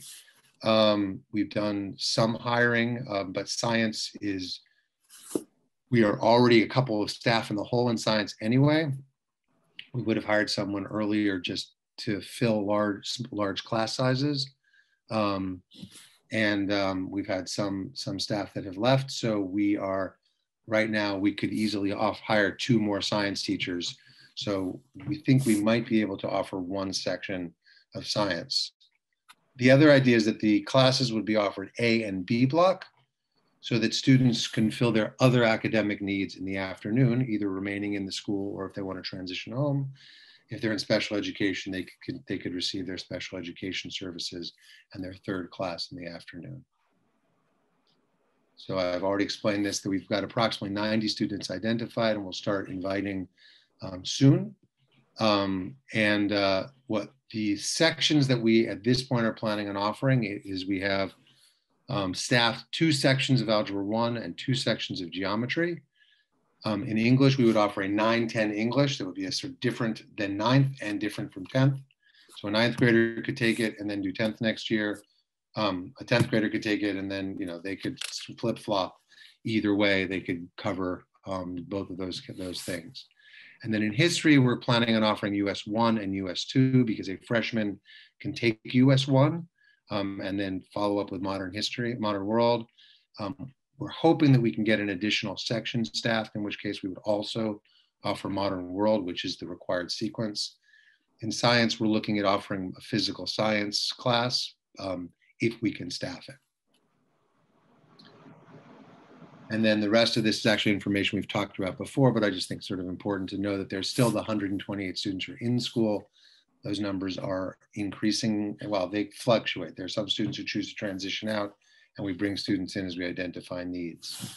And the timeline that we're working on, which is really very tight. There's an enormous amount of planning going on in terms of getting things ordered scheduling, getting the information out to the kids, changing kids' schedules, preparing the rooms, all that. But the idea is that we're now around here.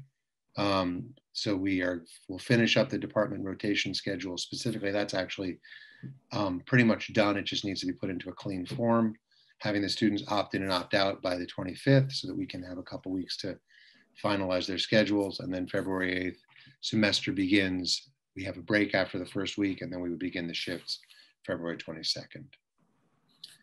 And so we've been buying lots of things. We've bought speakers, we've got screens coming in, we've got headsets coming in for students, headsets coming in for teachers. We've got projection screens, electric lights, all of that thing. Those things are coming together pretty quickly. And then it's important to know that we're continuing to develop these other interventions, right? The credit recovery, the in-person options for struggling students. Right now, the mental health screener is going forward. At this point, we've screened the freshman class and the senior class. We are finding that about 30% of students are coming in at elevated levels of, I guess, concern, which is consistent with what we've seen in other districts. And every single one of those students then is individually contacted. Their parents are contacted, and they are offered, depending on kind of where they are in the hierarchy of need. As students who are really at extreme risk, they're recommended for evaluation, and we support them in getting outside support. And then students who are simply at sort of at an elevated level of mental health distress, we're beginning to run support groups in terms of resiliency and supporting those students. And that's been a really positive experience of making sure that we're having individual contact with each of these families and making sure that they're connecting to the resources. Because often, as much as we think we're getting the word out, the families that are most distressed are not really in the ability to find necessarily or to strain it, because there's so much information coming out, and those individual contacts have been really positive. So that is it. Thank you. Great, thank you, Dr. Jenger. Questions or comments from the committee? I guess I'll look for hands at this point. Mr. Cardin and then Mr. Hayner. Thank you. Thanks for the update, Dr. Jinger. So with regards to the shifting the time to Wednesday, I see how that does help with some travel time concerns, but I've heard some concerns from faculty and students about that. And I wonder whether you've heard that similar concerns or whether you think the faculty is on board with it. It does require them to rechunk, what they've done this semester into new time frames. So I think that's where the concern is. Students don't like, losing their Wednesday mornings, but that's not as much as my concern as the faculty having to redo what they've just done. So, the faculty have been consistent. They'd rather not change their schedule. They have really appreciated the way in which they've been able to use the time, right? This time has shifted, but an 80-minute break every day is nice, but having this sort of larger time that they've already planned how to use and gotten used to using is a preference. And so, how would I say this? There's only so many things we can do, right? So the question was either to not change it, which would leave us with the concern around travel time, which we heard pretty strongly from a lot of folks, or to change it in order to support that.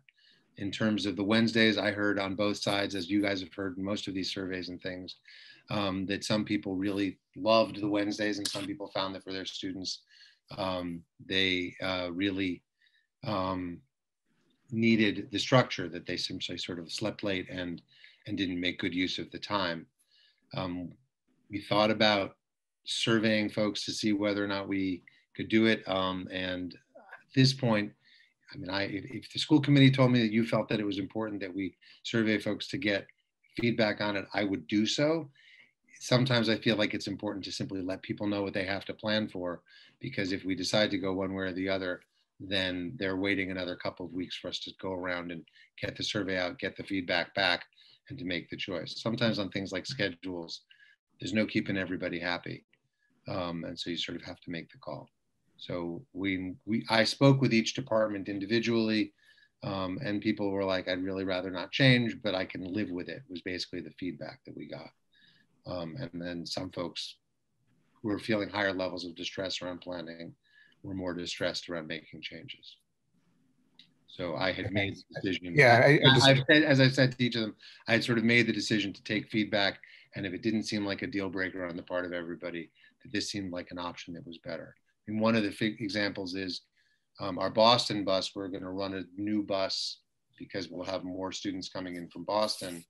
And so they won't be able to fit on the bus all the time, but they can come in the morning. We can actually have the Boston bus take students who came in the morning home in the middle of the day, so that then the remainder of them can go home with a bus that they share with the middle school. And so those sorts of shifts really make a difference in terms of equity for a lot of kids.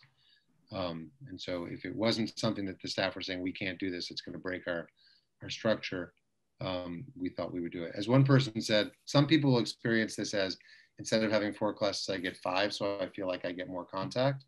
And some people said, but it's a big thing to have to shift it around and sort of scrunch my classes.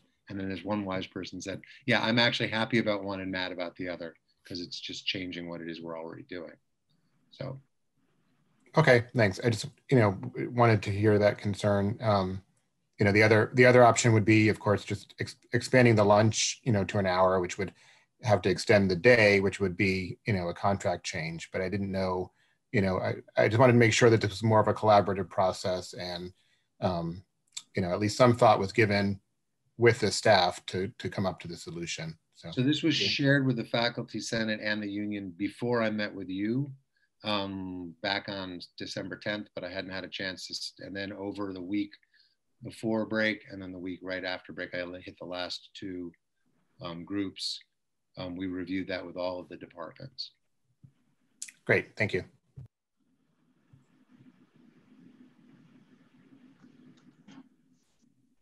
Anybody else? Mr. Thielman, and then Dr. Allison Ampe. Oh, sorry, it was Mr. Hayner after Mr. Cardin. Hayner, Thielman, Allison Ampe. Thank you. Mr. Cardin covered what I wanted to ask. Thank you. Mr. Thielman? Thank you very much. So I just want to make sure I'm clear and others are clear. Each class will come in for 6 in-person shifts per semester. So if a student has 2 classes in that semester, 2 core classes, they'll come in 12 times. Well, the vast majority of students have at least 3. Have 3, okay. So they would come in 18 times. Correct. Okay. If we get to a point where staff are vaccinated and the situation is different, is there a way to shift to more in-person learning in, say, April or May or even June? So you guys have asked this question every time, and I get it because I ask myself the same question. So I think realistically, depending on the content area and the staff, there are many folks who are trying to figure out, I mean, right now, Family and Consumer Science has actually been bringing kids in for shifts already. And they do it every other week. So they're a little more rapid. I think as teachers are more comfortable bringing in the shifts and finding them more useful, you might see where there's space, people bringing in more shifts. If we're not able to change the spacing, right, if we still have to keep everybody 6 feet apart, we still have some significant limitations in terms of the facility. Because although the teacher may feel more comfortable, we're still expected to keep everybody spaced out for the welfare of the kids and transmission in the community. So I kind of wait for somebody to tell me that the levels have gone down and the level of infection has gone down, and that means we can be closer together and put more people in a room. And then, yeah, potentially you could find a way to sort of bring people in more regularly. And it would really depend, as everything is, on the actual physical constraints that the folks gave me. I mean, you've seen, like with the testing, it's the devil's in the details, right? It's in terms of exactly how that works. So it's possible, but I think more likely, as numbers come down and staff is more, we'll be able to really push more into sort of some of the in-person social activities, things like senior events will be a lot easier to run if we can get more staff in more easily to supervise those, split them up, cover more students. Okay, thank you. And then this question came from a person in the community. I want to make sure I answered it right, so I'm happy to be corrected. About the 6-foot distance between desks, is from the center of the desk to the center of the desk, or is it from the edge to the edge? It's center to center. It's okay. Yeah. I think it's sort of shoulder to shoulder, as I understand it. The reality is, the nice thing about the spacing that we're going to use is you'll have plenty of room, right? Because the classes are not going to be, I mean, what's weird about this is we're not going to fill all of our spaces to capacity because there's sort of not enough to do a lot more. But so, you know, you're going to be having an entire 25 kids in a 3,000 square foot room.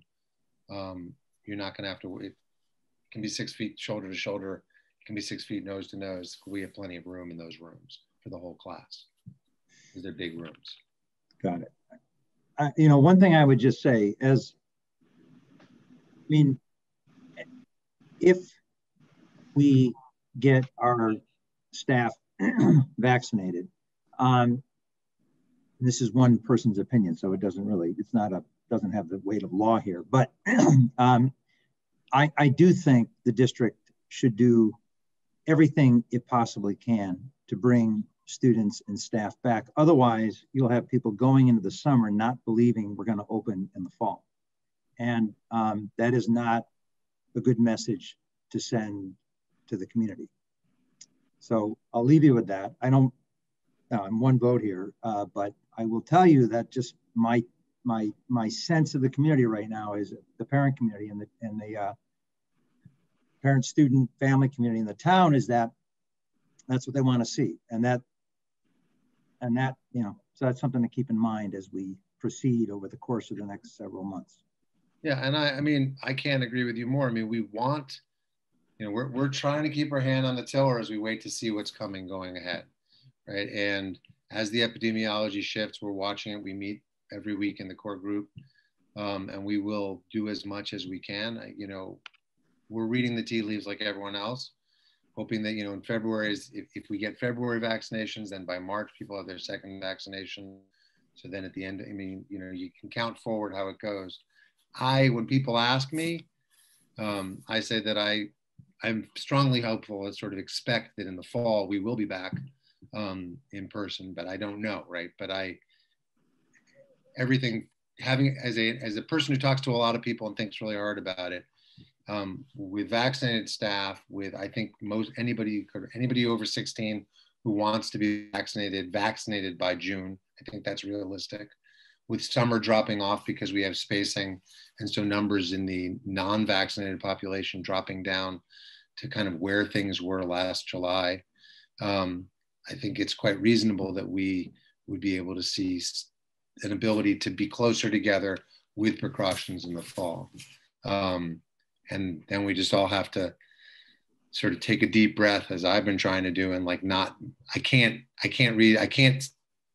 if anybody had told me on March 13th that this is where we'd be now, you know, I would never have believed it in a million years. So I have confidence that things are moving forward positively.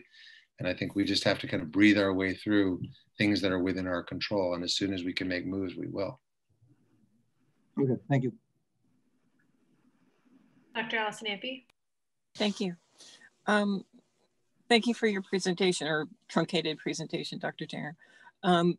So I have also been hearing from families in the community concerned about the transportation, especially people say way deep down in the East where they're having to drive their kids to school because there is no way for the kids to get there quickly. Looking at the new schedule, if kids have a PE class, is it going to be scheduled so that it's not next to a class when they're scheduled to be in school, so they get the 80-minute transportation block? Do you understand what I'm saying? Yeah, I mean, we are not planning on hand scheduling, you know, Johnny so that he doesn't have an A block English shift and on that one every other Monday, a PE class. I think the number of individual kids for whom they live in the far corner of town, they don't feel like they can walk. You know, we don't have buses because the expectation is that the town is sort of walkable. They don't want to ride public transportation and all reasonable things. But the number of kids that's going to individually impact, I think I've done the math, like if it's this percent of this percent of this percent of this percent, is going to be extremely small. And I think then they can give us a call and, you know, we'll look at whether we want to do a lateral move or whether, you know, that teacher doesn't care whether they're on Monday and Tuesday and there's room, although that probably will affect more kids. So most likely it would be the kid would look at a schedule change, or the kid might choose to opt out of that in-person instruction. That's the only way I can imagine being able to do that.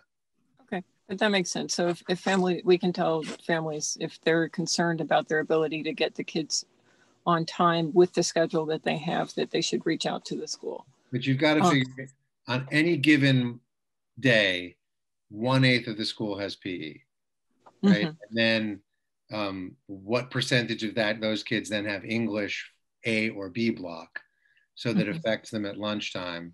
And then, you know, what percentage of those kids live in the far corner of town? I think it's going to be a tiny number of kids, and we'll just talk to them. Yeah, that's fine. It's just helpful. It might be one of the only reasons we allow for a lateral move, but that will probably get me in trouble because lateral moves are not very popular and create scheduling problems. Well, I was thinking this PE could be moved. But yeah, and you could switch PE classes easily. Yeah, that seems like the easy one. Yeah. And then I'm still confused by, we had families who were very strongly advocating for in-person education because their children are not thriving at home. Yet from your description for the in-person academy, I don't have the sense that we're picking up the same kids who their families were so concerned about. I don't know, but is that your sense, or are we talking about two different groups, or are we actually picking up these ones who were so concerned? So we are referring kids, and the list of 90 kids includes kids where there was social emotional distress. It probably does not include what I would call the worried well. Like, there are people who write me letters saying, my kid's doing okay, but I'm really worried about them, right? And those folks, it's not picking up because that's me, right? Like that is a very large percentage of folks. We would rather kids are back in person. I will say that, once we've gone through the list, and this is something we're struggling with exactly how to do it, and we'll wait till we know what the numbers are. I actually think that once we go through that list of 90, we will still have capacity. We still, and if a parent is very concerned about their child, and we are picking up, we're having conversations with those folks as a result of this screener. So the deans and the guidance counselors are calling, and that's helping to flag for us whether we think we have services that will serve those students. Unfortunately, for some folks that are writing those letters, what they want for their kid, which is what I want for my kid, is a feeling of normalcy, right? Yep. It's not that they could come in right now and be in the learning center. They want to come in and be in a class that feels like a normal class, right? And that requires us to get everybody else in, but then we don't have room for everybody else. So, I think there will be some folks who think that's not what I was looking for, but I think that as those folks should contact their counselors and sort of think about ways to problem solve what they can do. But again, if the kid's actually doing fine academically, if they're doing their work, they just really want more social interaction, they're probably not going to want to do this program. Okay. And then my final question isn't exactly related to this, but I'm just wondering, roughly what percentage of students right now are taking 3 classes, and then what are taking 4? So Kathy and I were going through that, trying to figure that out exactly. But it looks to be about 2/3 are taking 3, and about almost 1/3 are taking 4, and then a small smidge more are taking 5. Okay. Thank you. And we're hoping that we can get those numbers up, and that'll depend on staffing in term 2. Okay, great, thanks. And I'll be driving soon, so I'll be off, but listening. Yeah, and just to answer that question, so we've asked parents who are requesting that their student be able to take a 4th academic class. We're keeping a list, and basically they're on the waiting list once we've gotten everybody into their required classes. Mr. Hayner? Are the high school students going to be required to take an MCAS test this year? We don't know. The January MCAS, it's so funny, we keep writing notes and then they keep not being quite right. So I want to make sure I get this right on camera. The January MCAS was called off. At the moment, the recommendation, Kathy, correct me if I'm wrong, but the recommendation from the Department of Education is that there not be, that for seniors who need the competency determination, seniors who haven't passed the MCAS, that they'll do it the same way as they did it last year for science, but that would be that they would do it based on passing MCAS level classes. So they won't have to take the MCAS. That has still, I believe, to be approved, but it's what the proposal is and is what I expect to happen. They're still saying that they will have an MCAS in the spring, and they haven't given us all the specifics. Please keep us informed on that, you, Dr. Bodie. I think it's important. I'm really concerned for those students for prep. I realize there's going to be a lot of latitude as a result of COVID and everything, but a student that may not have math this semester and all of a sudden is confronted with an examination in math or English and not having it. So we are targeting students who we have concerns about, who are not in those classes, to make sure that they are getting MCAS preview classes and support. So that, I mean, it's a small number of students at Arlington High School, thankfully. And so we're targeting the students for extra support. But historically, pre-COVID and everything, there'd be students in the sophomore and junior years taking it, trying to get that requirement out of the way. You're talking about basically seniors that you have concerns with. Am I No, I'm talking about, so if there is, based on their performance in 9th grade and their performance in 8th grade on the MCAS, a student who in 10th grade, we are concerned might be at risk of not meeting standard on math or English MCAS, we're making sure that those students get extra support. Thank you. Yeah. Anybody else for Dr. Jager? Okay, great. Thank you, Dr. Jager. Thanks for coming. Thank you all very much. The next item on the agenda is the synchronous learning time report. I want to make sure that people are aware that we did meet, was it only yesterday? So we met for a long time, like, I don't know, a couple of hours in CIAA, led by Mr. Cardin, and talked about synchronous learning time. So we've covered a lot of this already. Dr. Bodie, do you want to go ahead and start? Well, yes. For some of you, this will be a repeat, but I think for people who are listening to this for the first time, I just want to give a brief overview of what has been asked of districts. So back in early November, the Department of Education was trying to get a sense of really how many instructional hours students were receiving, either in person or synchronously. And I think at this point, everybody in our district knows the difference between asynchronous and synchronous instruction. Synchronous being where you actually have remotely a teacher leading the instruction. The data was rather detailed in what they were asking. So it was broken out into, well, first of all, we're only looking at 4 grade levels, but we had to provide data on the hybrid program, the remote academy, or if you had a remote program in some other way. Also, the students who might be receiving more instructional time than the typical student would be. So it was a rather significant dive into some of this data. So just for example, with the hybrid program, as everyone knows, we have at the K-8, we have both a hybrid and a remote academy. So the data on both those programs was provided, as well as the additional time for students. So just take the hybrid program. So we had to look at the number of in-person instructional time, in-person non-instructional time, remote synchronous time, instructional time, remote asynchronous instructional time, and remote non-instructional time. So any kind of non-instructional time, the things that fall into that for at the elementary level, lunch, recess.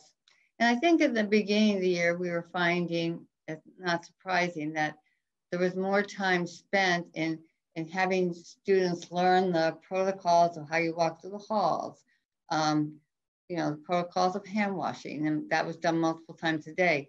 All of that, which affects our data, has been trimmed up since the beginning of the year.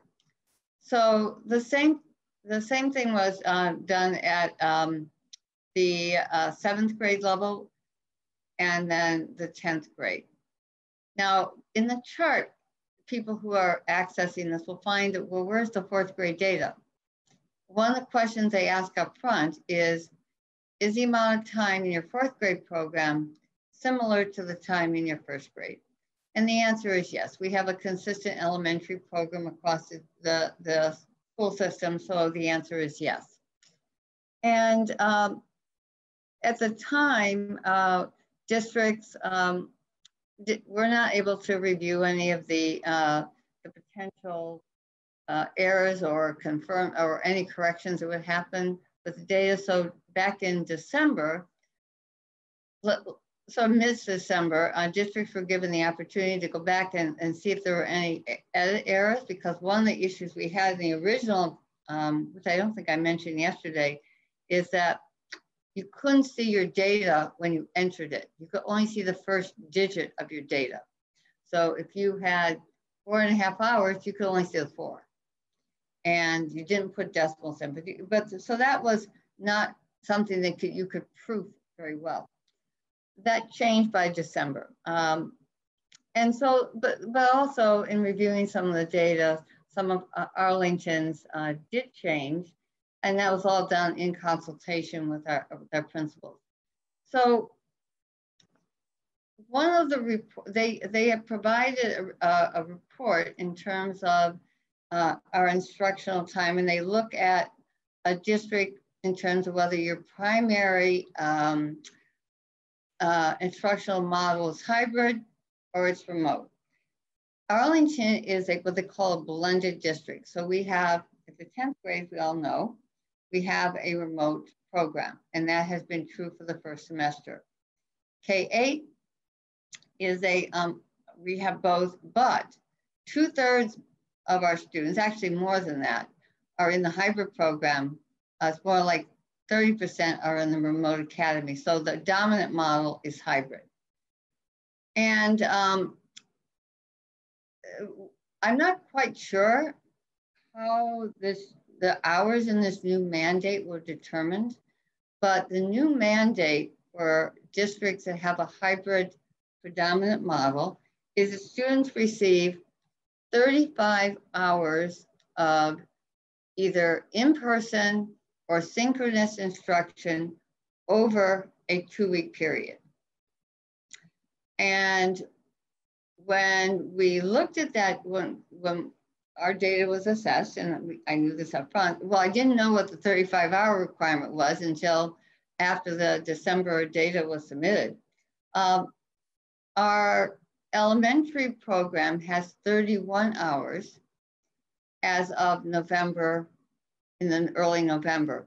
And I want to add to this is that when we did the corrections in December, we didn't change it based on what was happening in December. We still had to keep it what the case was in November. The long and short of it is this, the elementary, we have 31 hours. At the middle school, 37 hours over that 2-week period. And the high school, when we put the data in December, we were thinking about it in terms of instructional program. We've refined that a little bit more since then in terms of what those hours would be. If you're a remote program, you have to have 40 hours. However, as we've been talking about tonight, the high school in a couple of weeks is going into a hybrid, and the high school also would have to have 35 hours of instructional time over the 2 weeks. So as we look at the elements, so we're fine at the middle school and the high school. It's the elementary we have a focus on right now, and some of that instructional time is being, has already been increased. It's not going to be, it has been, just in tightening up the amount of time for non-instructional activities in the course of a day. So we are looking and have already put out a plan today to our specialist teacher, and this will go out once they have a chance to look at this plan. We will share it with the rest of the elementary teachers as well. And the plan is that we're going to increase for each student an additional specialist class during the course of a week. So A will have an additional remote specialist class on their remote day, and B the same, will have one. By the way, this is not measured, this is measured by cohort. So that technically though, this gets really into the weeds, but it's actually sort of important to know that a district is number of hours that you need to increase is determined by a district average, not a grade level, or even in this case, 2 grade levels. So technically, we only need to provide another hour. In fact, in the report, it says we need to increase our instructional time at the elementary by 12 minutes every day. And how that translates is an hour a week for each week. So we have met that requirement just in terms of what we're currently doing. But one of the things that I know elementary parents have talked about is that they would like a more robust remote days. About 40% of our students right now have more than morning meeting and a special. They have reading support, academic support, math support, instrumental music. But we need to find more for the other 60% as well. So that will be going into effect on Monday, January 25th. And the thing though that's a little challenging is that we will do that, and that I have to, for the district, report the data out for our 2-week period from January 25th for those 2 weeks, the week of the 25th and the following week. Fortunately, and I say this fortunately, that those 2 weeks happen to be the end of the quarter, because the schedule that parents will receive for their child will change in Q3 because special schedules change. And so I'm sure some people will say, well, why don't you just wait to Q3? And if we're going to meet the mandate of 35 hours for a student in the hybrid program, this is something that we need to initiate sooner than just Q3. So I know people listening heads are probably spinning about this. And it is a little bit in the weeds, a little complicated in terms of numbers, but the important message is that we are going to meet the mandate at the elementary of 35 hours of either in-person or synchronous instruction. And we don't need to do anything right now at the either the middle school or the high school. Okay, questions?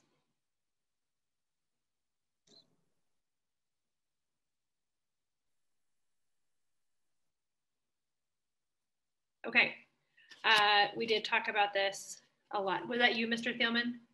Did you? No, okay, sorry.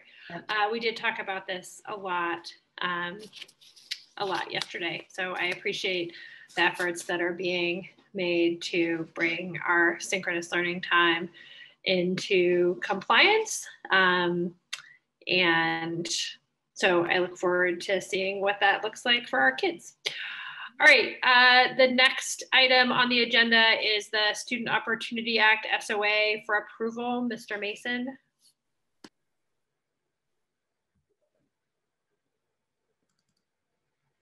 Thank you. Can everybody hear me? Let me make sure. Yes, okay. First and foremost, I'd like to acknowledge that this plan has got to you later than we would like. And I know it puts us in a tight spot in order to get this plan submitted to the Department of Elementary and Secondary Education. So with that said, the deadline for the Student Opportunity Act plan did move several times. And the adjustment to the incremental increase in state aid led to inquiries that we had sent to the Department of Elementary and Secondary Education. We were informed earlier this week in regards to which form we should actually use for Arlington Public Schools. It was also uncertain if if the districts would be required to complete the plan at certain times because of the amount of funding that the state that the state was providing was not really being implemented to the levels that was supposed to be implemented initially. The Student Opportunity Act was, as you may know, was legislation that was established to fix the deficiencies in the state's Chapter 70 formula, which was established back in 1992. And that the Student Opportunity Act also, that was this overhaul to that formula, which made some revisions to the foundation budget rates, and where the Chapter 70 budget didn't, formula did not keep up with the needs and the inflation over time. So the Student Opportunity Act was originally supposed to infuse $1.4 billion in new spending for education in the state over a spaced 7-year period. And I'm certain that phasing has changed due to the COVID-19 pandemic. However, the Student Opportunity Act also requires that we come up with this evidence-based plan that we've drafted and is here for your review. And we have to show how the district would intend to use the incremental increased funds that was being provided by the act. However, interestingly enough, when I spoke earlier about the reasoning of why we didn't know what form to fill out, was that when DESE bifurcated the process into using 2 different templates, because about 35 districts was getting the majority of the funding, as I indicated in the memo to you. And Arlington was originally supposed to fill out the long form because we were anticipating over $1.5 million of incremental increase in state aid. But however, due to the pandemic, that number did change when the budget was actually approved to about $590,000, which was a big difference from the $2 million that we were originally projected to get. The SOA plan that we drafted includes the initiatives that this committee and the school administration has already discussed throughout the fiscal 21 budget process. All the initiatives that you see in this plan was approved and was included in the school committee approved budget for fiscal 21. The initiatives in this plan that we've listed out does meet the $590,000 that we needed to at least identify. And we also surpassed that amount in this drafted plan. I just wanted to note that I did update the memo and the plan, and it was updated in Novus, which is different than the one, slightly than the one that you got earlier, because the one thing that was not included was a certification statement about certifying the engagement with stakeholders. So I would like to let you know that we did engage the stakeholders, and because we can certify that throughout the process, there was engagements with this school committee, district administration, AEA union representation with their proposals being heard throughout the budget process, as well as principals coming to this committee, as well as consulting with their school site councils. So I would say definitely that this plan was developed with the input of stakeholders. Once again, sorry that we're getting this plan to you at this point in time. That gives you a limited amount of time to approve the SOA plan, but hopefully this committee can take on the motion that was stated in the memo and approve this SOA plan in order for us to certify that the school committee voted to approve this plan prior to us submitting this to meet the required deadline of the legislation. At this time, we can open it up to any questions, but I'll yield to the chair for that. Thank you. All right, questions for Mr. Mason or Dr. Bodie on the SOA plan? Mr. Cardin. Thank you. So unfortunately, I'm not going to be able to support the plan, partly because we just got it today, and partly because I don't believe we went through the proper process in developing the plan. There is a deadline tomorrow. We can submit the plan without certifying that the school committee has approved it, and it can be amended later with our certification when we do approve it, or if we change it with the amendments. It's supposed to be a 3-year plan, so using the 21 budget process as a substitute for the process to develop this plan is not sufficient. I do think that a lot of the stuff in there is good, and that may end up being what we decide should be in the plan. But I do think that we should put some effort into developing the plan. There are specific call outs to meet with special education parents and ELL parents, which we haven't done. And I just think I realize that, we aren't getting the funding that we anticipated we would be getting for this. So that does allow us to switch to the short form and have a much lighter plan than we were expecting. But I would like to see us, deliberately go through the process of developing an actual plan as outlined in the legislation. Thank you. Ms. Exton, and then Mr. Schlickman. Mr. Cardin sort of helped clarify some of this, but I guess, so I'm still trying to understand. So this is for this current school year. Are we getting the 500,000 at some point? Did they already give that to us? Sorry, I'm trying to sort of understand how this is all playing out. If I can answer that to the chair. Yes, please. So the funds, that 590,000 that we've already received it. It was an incremental increase to the state aid amount that was provided to the town. So fortunately that we already have a formula with the town that we use to fund the schools in Arlington.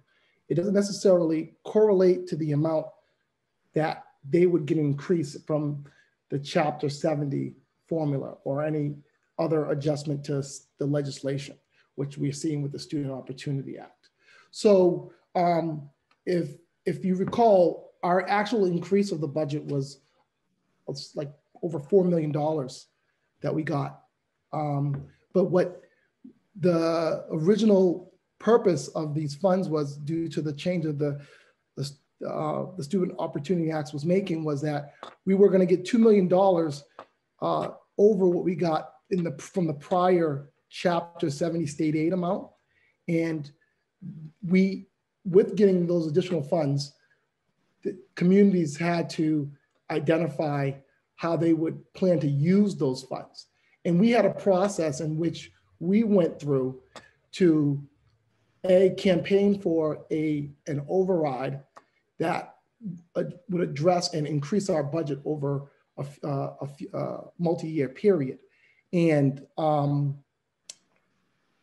of that process did engage the community, and it did some of the part of the work, but this happened actually after we did that process. So this would call out for us to do a little bit more work towards that. So this, I guess I'm trying to understand. So this form that we're supposed to approve is for this current year that's happening's yes. So budget. Okay. Yes, correct. Okay. FY21, the current one that we're living in right now. Okay. And it wasn't submitted in the spring because of COVID and the budget was up in the air, and the state budget wasn't approved in the spring. Right. So okay. It was actually approved after we were well into the fall, really. Yeah. Okay. All right. Thank you. Ms. Omer, and then Mr. Thielman. Sure. I just wanted to clarify, Mr. Cardin, I actually did meet with the CPAC last year when this was originally due. I understand your point that this is now later, but when this was originally due in the spring, I had already met with them in the winter for the special ed feedback portion. And what was the feedback? So we gave feedback into the positions that were recommended and some of the areas that they thought were important. I could go back to the minutes. I'd have to look them up, but we did discuss this on an agenda. Mr. Schlickman? Let me call bovine excrement on all of this. Not directed at Arlington, but directed at the state. What has happened is they passed the Student Opportunity Act and said to communities who were getting significantly more money in Chapter 78 that was targeted by student demographics that they had to go and fill out a long form. And even though the communities that only got a minimal amount of Chapter 70 increases filled out the short form. Yes, we got a larger Chapter 70 allocation in the initial appropriation. The additional Chapter 70 money was not a part of the Student Opportunity Act funding. The additional Chapter 70 we got was a direct result of an increase in student enrollment above the amount that would trigger the cap on minimum net school minimum local contributions. So the state really didn't give us anything under the Student Opportunity Act, but yet the state is coming along and saying, because we gave you all this extra money, we're going to make you jump through all these hoops, fill out these reports, dot all these I's, cross all these T's. And as far as I'm concerned, whatever we put on paper, which is accurate because we did make these increases in our spending, no thanks to the state. We should just approve this thing, send it off to the state, and be done with this nonsense. I would also favor having a conversation with our two state reps and our state senator about the silly requirements under this act where we really didn't get any additional funding, yet we have to go and do all this additional state compliance. So as far as I'm concerned, I'm voting yes on this, and I want to be done with this. Mr. Thielman? I feel the same as Mr. Schlickman does, but my language is not as creative and colorful as his. I feel like you know, the idea that we you know, need to have as much dialogue as have more dialogue and conversations about closing the academic achievement gap and continue to do that work is very important. And obviously we can always do more and do better. But I'm not sure this particular motion is the place where we are going to solve the problems that, you know, that or the challenges that we face, like many districts face. So I would support what Mr. Schlickman said, and that is that we dispose of this, and that certainly we, you know, have to keep and continue to address all of the questions that are part of the SOA, which is closing the academic achievement gap for students of color, low-income students, English learners, and students with disabilities. So that's my position on this. I'm gonna, when the motion's made, I'm gonna vote favorably. Anybody else? Any more comments? All right, does somebody want to make, oh, Dr. Bodie, go ahead, sorry. I'll just say thank you. It really is a sort of I won't say it's a formality, but it was very important to us to make sure that since we really didn't get the money, that we didn't have to fill out the long form, which is a very long process, I might add. So we can, I just want this committee to know, we can submit this tomorrow and amend it later, or go back and, you know, bring this up at another school committee meeting, but we will submit this unless you see that there's any particular data that you don't remember from last year. But these were all positions that we included in the FY21 budget, which were there for the intent of the money that we really didn't get. So, and I'm not sure we're going to get any money in FY22. It's hard to say yet, We haven't gotten the governor's budget. Mr. Schlickman? And recognizing the fact that we're accountable to the voters and taxpayers of the town of Arlington and to our appropriating authority, the Arlington Town Meeting, who were the ones who provided the lion's share of the funding that enabled us to make these improvements, and that I don't want to see this again. I move that the Arlington School Committee approve the included Student Opportunity Act plan for submission to the Department of Elementary and Secondary Education. I'll second the motion. Discussion? Ms. Exton? I'm going to abstain from this since all of this seems to have been done before I was on the committee. Any more comments, questions? Okay, so motion by Mr. Schlickman, second by Mr. Thielman. Ms. Exton? Abstain. Mr. Cardin? No. Dr. Allison Ampe? Yes. Mr. Thielman? Yes. Mr. Schlickman? Yes. Mr. Hayner? Yes. And I am also yes. All right. Is that all you needed, Mr. Mason, from us? Correct, for this section, yes. Okay, and I will say, just so that the rest of the committee knows, I didn't know that this was coming until the end of the day yesterday either. So definitely, these are the kind of things we want to have a chance to look at and read, especially if it requires some kind of motion for approval from us.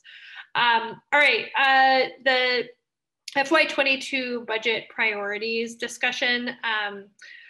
This is something that we do as part of our budgeting process. I was looking back earlier today at the presentations that we got from the elementary and secondary principals back in December. It felt like kind of a lifetime ago, honestly. So, you know, I think that the intent of this, and Dr. Allison Ampe, you may be able to speak to this, being chair of the budget subcommittee, but is partially for us to provide our thoughts and input into what is prioritized as part of the FY22 budget.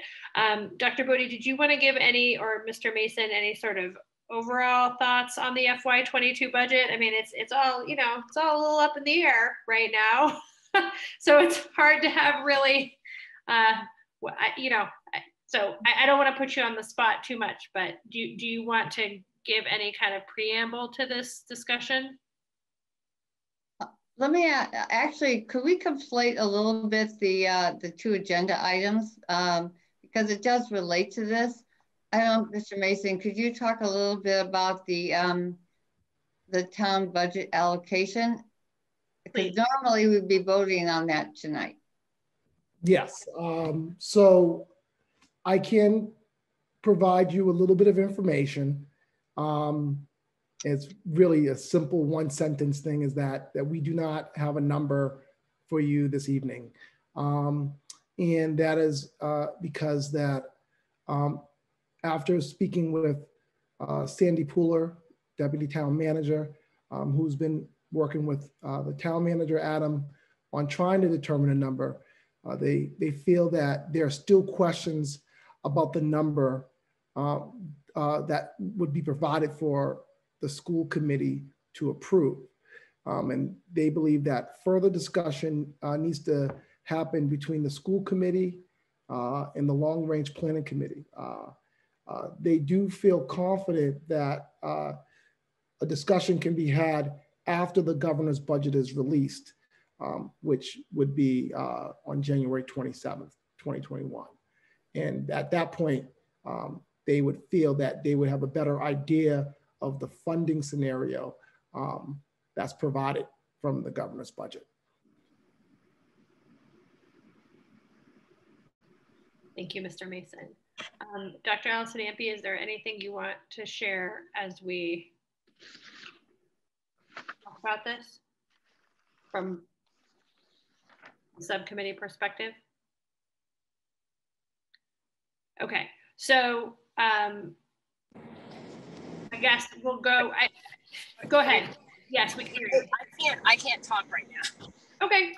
I asked Mr. Carden to speak to the budget number a bit if he wanted. Great. Go ahead, Mr. Carden. Yeah, I think Mr. Mason just updated us on the most recent information. We did have discussions at long range planning about what that number should be. There wasn't a final decision.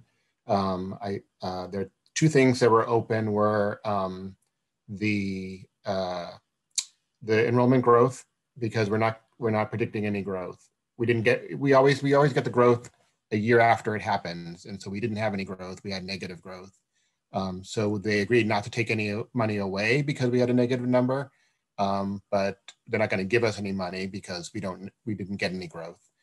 So the proposal is to put some money, maybe the same $1 million that was in there for our expected growth, for the growth we were expecting to have, which was probably too high to begin with, but some number would be set aside in a reserve fund in case we do get unexpected growth in the fall.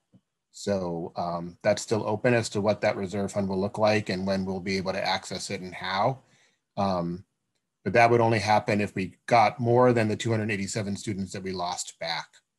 And then the separate issue is we agreed in the spring to cut the number in our budget because of the fiscal uncertainty and the likelihood of state aid cuts. And the amount that we cut was from the 600,000 enhancement funding that was part of the 4-year plan and the override.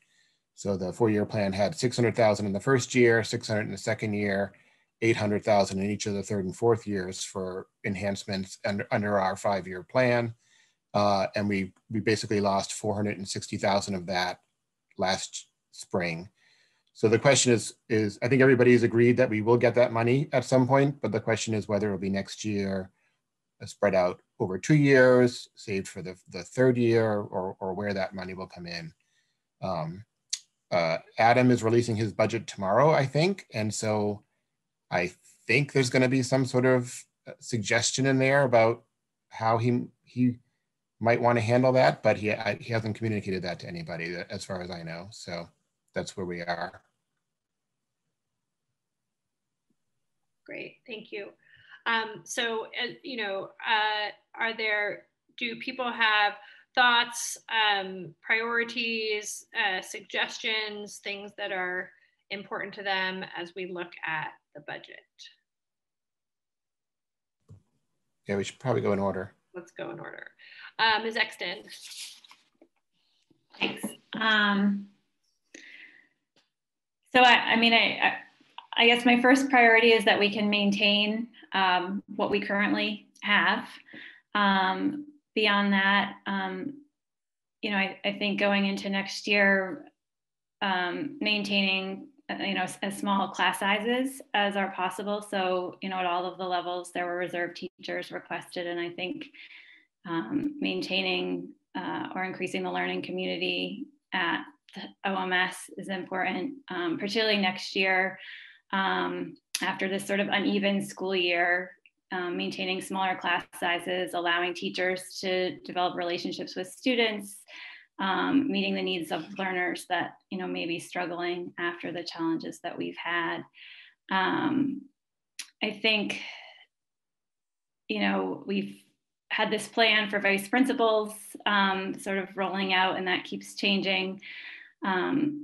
I see a lot of value in having vice principals. They support classroom instruction. They allow administrators to hold on to meetings and with staff that can get interrupted. They support principals and educational leadership. So I think in terms of really lifting the overall teaching that's happening in schools, I think that vice principals are something that we should continue to consider. I've asked myself a lot about what's going to have a bigger impact on student learning in terms of what elementary principals requested. Vice principals, a reading coordinator, more reading coaches. So I would look to the administration and their requests in sort of giving us more guidance with that. And then, you know, thinking a lot about the social emotional needs of our students going forward. So, you know, thinking about the social workers at the Gibbs and OMS. And I know that the high school is thinking a lot about that as well. So those are my thoughts right now. Mr. Cardin. Thanks. So I agree with Ms. Exton on most of her priorities, except for the principals. I do think we need to continue adding assistant principals, but I don't think we can do it all in 1 year. So both from a budget perspective and from a quality of hiring. So I would recommend that we find which of the elementary schools has the greatest need and add if they want to go towards full-time assistant principals, add to that one school. The 2 half times that we have, I think at Dallin with an SLC program could definitely go up to full-time. Not sure it's quite needed at Hardy yet, but that's, that kind of detail is for the administration, but I don't think we can fund all the positions this year. My priorities instead are, as Ms. Exton said, class size, keeping them as low as they are, or in some cases lowering them. And then all the support for remedial needs, the instructional support specialists, the reading tutors, the social workers, and all of those other positions that were identified at the various levels. So that's my prioritization, and I'd like to put the remedial needs first, and then the administrative needs to the extent that there's funding available. Thanks. Dr. Allison-Ampe, shall I come back to you? Say yes. Yes. Mr. Thielman? Thank you. So I agree with Ms. Exton's comments about reserve teachers and Mr. Cardin's comments about reserve teachers. That's obviously a high priority. I am a believer in the assistant principals, and I do believe the committee should be supportive of the request of the principals. Part of the reason you have, the hardest thing sometimes in running an organization as complex as a school, or certainly a school district, is execution, is getting things done. Operations is making sure that there's responses to needs of parents, to making sure that teachers are supported. You never have enough people sometimes to bring cohesion to a school with 400 or 500 students in it. And we lack enough, I think, administrative support in those schools, and I think that could put us in dangerous situations at times. And so I think the fact that our principals thought deeply about the need for assistant principals and ranked them number 2 says a lot about what they see from the vantage point of their schools, operating their schools. I mean, I think every principal would want more teachers, would want smaller class sizes, more reading specialists, all the good things they need in a school. I'm sure of that. But they ranked, after reserve teachers, principals as their second priority. And that's from the point of view of the people running our schools, our elementary schools anyway, every day. And so I have to respect that. I can't substitute my judgment for theirs. And I will tell you, when I was earlier in my career, even on the school committee, I would be the person that would advocate for fewer administrators. And then I got into administrative position myself and had to run the school and an organization. And I appreciate the need for this kind of administrative support. So I would be supportive of it. I realize it's not the whole committee's position, but that is my position. And I'm struck by how convinced and unified the principals themselves were and how much they prioritized this need. And I'm reluctant to substitute my judgment for theirs, since they're running these schools every single day and they're in them every day and they know what the needs are of their students and their teachers. Thank you. Mr. Schlickman? Yeah, thank you. I think that Mr. Thielman makes an excellent argument on behalf of the assistant principals. administrative workload to run a much larger building than we started out with 10, 15 years ago is considerable, and we do need to lighten the load if we're going to be able to attract and retain principals in the district. How we move forward on that this year, I don't know. I mean, there's so many things that we don't know at this point with the budget. The two things that are at the top of my mind, one are social workers, in that we are going to have a lot of social emotional needs coming back, and the discussion of social workers over the past month, in which it turns out that they are almost exclusively dealing with special ed students, leads me to believe that we need to beef up our game in that area. The second thing is that the unknown we have on our enrollment side is how many students who would have come to kindergarten for this fiscal year are going to come to kindergarten in next fiscal year. So I would want to make sure that we have enough money set aside for an extraordinarily large kindergarten next year, and make sure the resources and the space and the materials for a successful kindergarten are in place for next year, for one that's going to be considerably larger than we're used to having. We're going to have a bubble coming through next year, is my guess. So those are my priorities: meeting kindergarten needs and getting through the social emotional needs of kids coming back from the pandemic, and making sure we have enough social workers to do the job. Mr. Hayner. 20 plus years out of the classroom, I'm still looking at the world as a teacher, and value all the things that teachers need. If I could if I had a blank check, I'd get every one of the things that all my fellow members have just mentioned.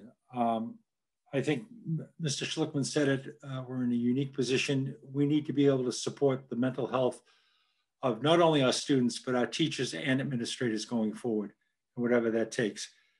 We're in a position right now that we don't know how much money we're going to get. So maybe this question should be put on an agenda item in another 2 weeks, when maybe the money gets a little bit better. Thank you. So I want to talk about 2 years ago when we tried to hire, it was either 2 or 2.5 FTEs of assistant principals, and were unable to do so. So given that I anticipate our FY22 budget is not what we might hope for it to be, I do not want, I'm fine with doing some of the assistant principals for next year. I'm not okay with doing it at the level that at 3.5 FTEs. First of all, I think it's unrealistic to hire those people within 1 year. I don't think that we're going to get the best people. And we didn't. 2 years ago, we tried to get one for the Thompson. We didn't get anybody. We ended up hiring a social worker sort of in that spot, which is fine. Nobody's sad to have a social worker, but we still never got that position as an assistant principal. So we still don't have somebody. So I just want to be realistic, given that, I don't think we're going to have a ton of money to spend, that I want to make sure that we put in the budget a realistic FTE number for vice principal or for assistant principals, and don't try to do the whole kit and caboodle this year and then find out in August that, oh, well, we couldn't do it, so we don't have these people, but we have this money that's allocated. So I want to be really realistic about it. And I don't think that a full wholesale bring everybody to 1.0 is reasonable or realistic, but I'm fine with doing some of it.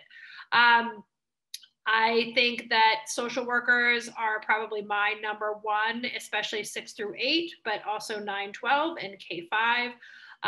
Class sizes need to be kept as small as possible. So I want to provide, you know, both Dr. Bodie and Dr. Holman in the Dr. Bodie until, you know, the middle of the summer, and then Dr. Holman in the late summer, the flexibility to have reserve teacher positions that can be deployed as things shift and move. I think Mr.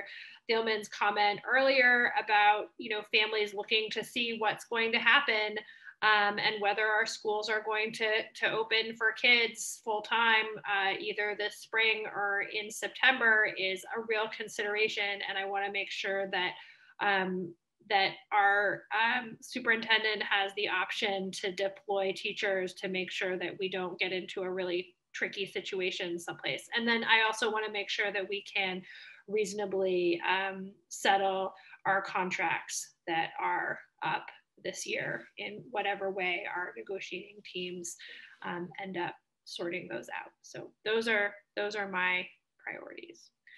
All right, any other feedback? Yep, Dr. Allison Ampe, go ahead. Thank you, sorry.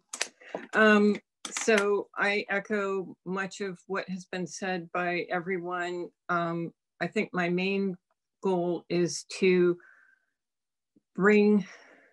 have a plan to make our schools the vibrant learning communities that we want them to be post-pandemic, post-disruption, starting in the fall, and also to address any learning gaps that have occurred over this time. I agree with lower class sizes. I wonder if adding extra classroom aides, if we are in situations where we can't decrease class sizes past a certain point because of space constraints, if that's helpful. I agree with the idea that we need to be messaging what we're going to be doing. We need to be doing that now so that, because families are going to be planning for next year and they're going to be making their decisions soon. And then I agree we need support for our teachers and that we'll need support for mental health and stuff such as social workers and counselors. But the other thing that I haven't heard mentioned is whether we want to be doing anything special specifically to address the learning gaps which have occurred. Things such as extended day, summer programs, vacation programs, tutors, online resources, things like that. I feel like we would benefit from maybe a 2-year approach to trying to get all the kids back up to where they should be. And I'm hoping that we'd be able to get some idea about what that would be and to see that reflected in the budget. And then I also agree that we need to be thinking about our negotiations that are ongoing and that we want to do the best job with those that we can. That's all. Great, thank you. Any other follow-up from anybody? Okay, and then, so we will not be voting tonight on an FY22 town budget allocation because we don't have a number, but I think it's, you know, I think it's nice to see that on the agenda just because you know that in a different year we would have been doing that likely. Okay, the next item on the agenda is prioritization of teacher vaccinations. Mr. Hayner.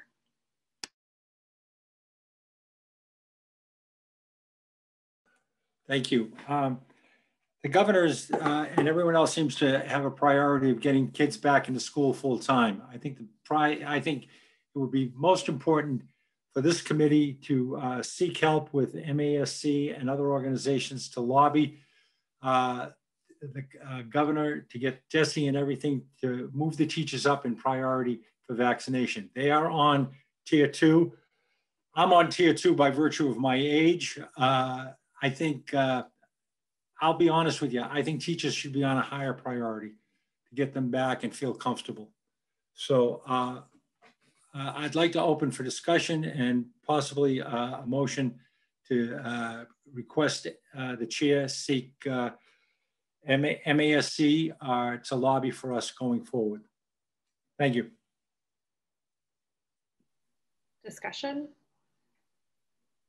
Mr. Cardin. So, I mean, I think they are pretty high in the order now. They're on second level of phase 2, and hopefully we'll be getting enough supplies that they can proceed with both the first level and the second level around the same time. But that's sort of where I would direct our efforts, is not necessarily changing the priority order, because that requires the advisory committee and other work to go on, but encouraging them to move into both the two top tiers in phase 2 at the same time, so that our health department can be, our school nurses can be vaccinating our teachers while our health department is organizing clinics for the elderly. Mr. Schlickman? I thank Mr. Hayner for bringing this up. I think that communicating to our representatives and our senator and the governor and to MASC and also to other school committees through the MASC listserv or other means possible would be a good thing to do, with a message that's basically, I don't know if the message is to facilitate moving up in the tiers, but to urge a timely and expedited allocation of vaccine, as well as the mechanism for providing it to our teachers. So where we are in the priorities is one thing, is will we be able to get that in the arms of our teachers on a reasonable basis? I don't want our teachers jumping through hoops. I'd like to see something like we did this week with first responders and making it easy for it to happen. So I would, and I'm crafting a motion in my head as we're moving forward. I move that the Arlington School Committee to direct the chair to communicate to our elected state representatives, our state senator, the governor, and to MASC, our desire for providing vaccinations for our profession, for our school-based staff as soon as possible, and providing support for the logistics of accomplishing the vaccinations. Second. Discussion?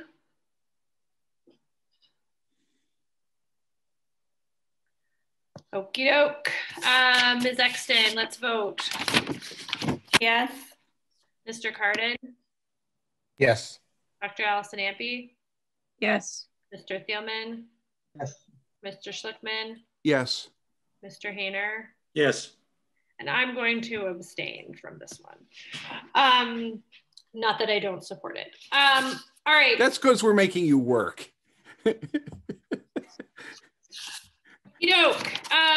The next item on the agenda is the superintendent's report. Dr. Bodie.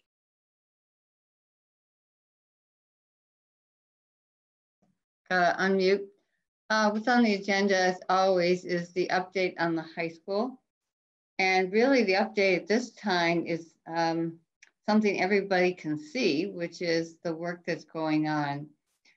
We have a bird's eye view on the 6th floor. We also have noise of the construction, but it is going along very well. It is on time.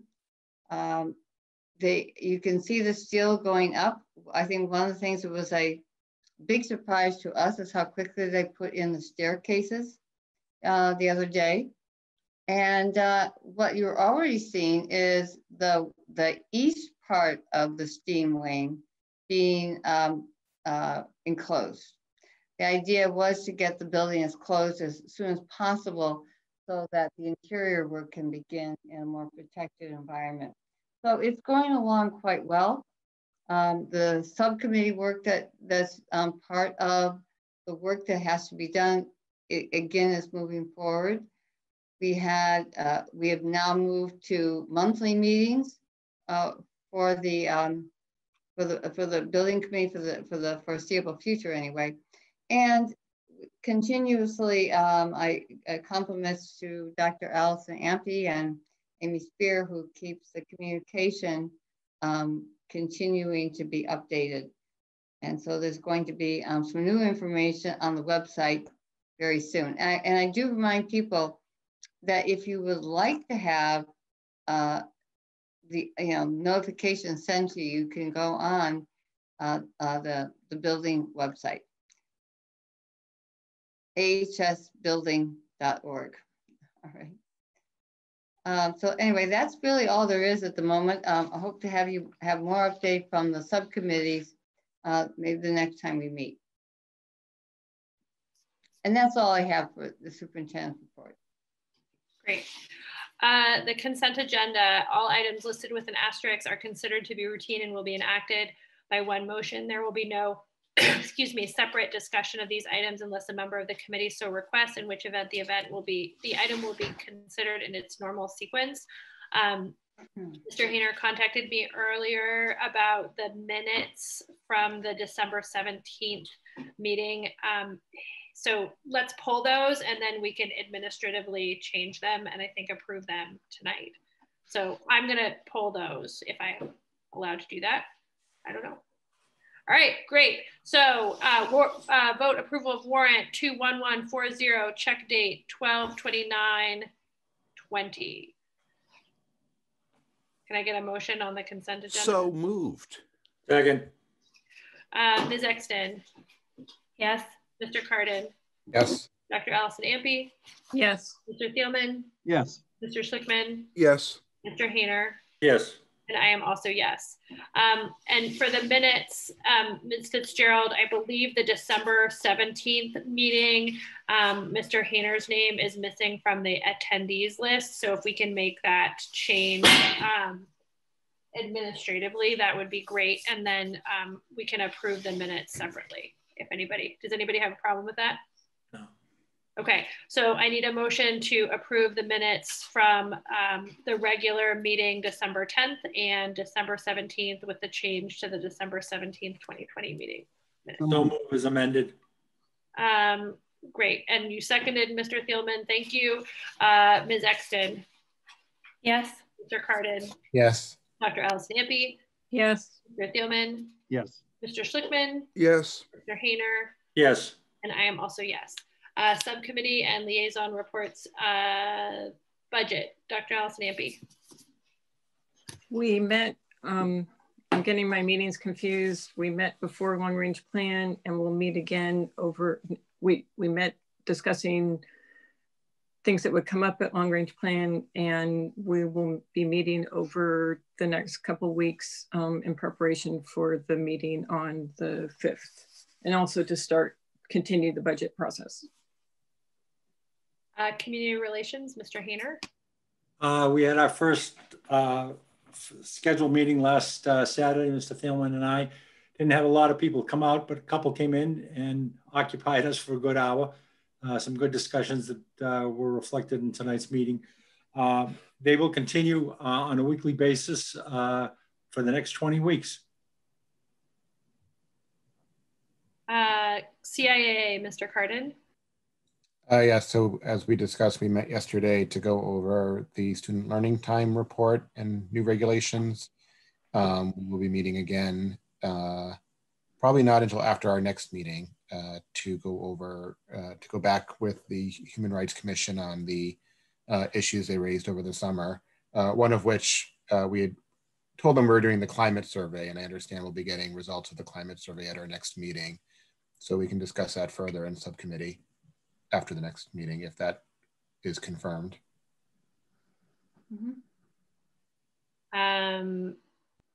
So I was going to talk about that on the future agenda items, but that's something that I have on the agenda for the meeting in 2 weeks' time, are the panorama survey results. So if there's any reason that that's not going to happen, then somebody needs to let me know. All right, facilities, Mr. Thielman. No report. Policy, Mr. Schlickman. Yeah, we're going to need to schedule a meeting. Dr. McNeil sent an email to me saying that we need to look at our restraint policy to comply with current guidelines based on the tiered focus monitoring review. And we also want to take a look at the Native American imagery. So when I get the background information over the policy changes and some availability of the student, I'll poll the rest of the subcommittee for a meeting. And Mr. Schlickman, just a clarification on that. I think the piece we did the seal. It's the land use piece, right? Isn't it? It's that. Yes. I don't want to talk the whole thing out, but the policy statements surrounding her presentation, which definitely go into the land use discussion. Great, thank you. Arlington High School Building Committee, Mr. Thielman. We meet next on February 2nd. I think Dr. Bodie summarized where we're at pretty well. Great, liaison reports. Announcements. Future agenda items, Mr. Schlickman.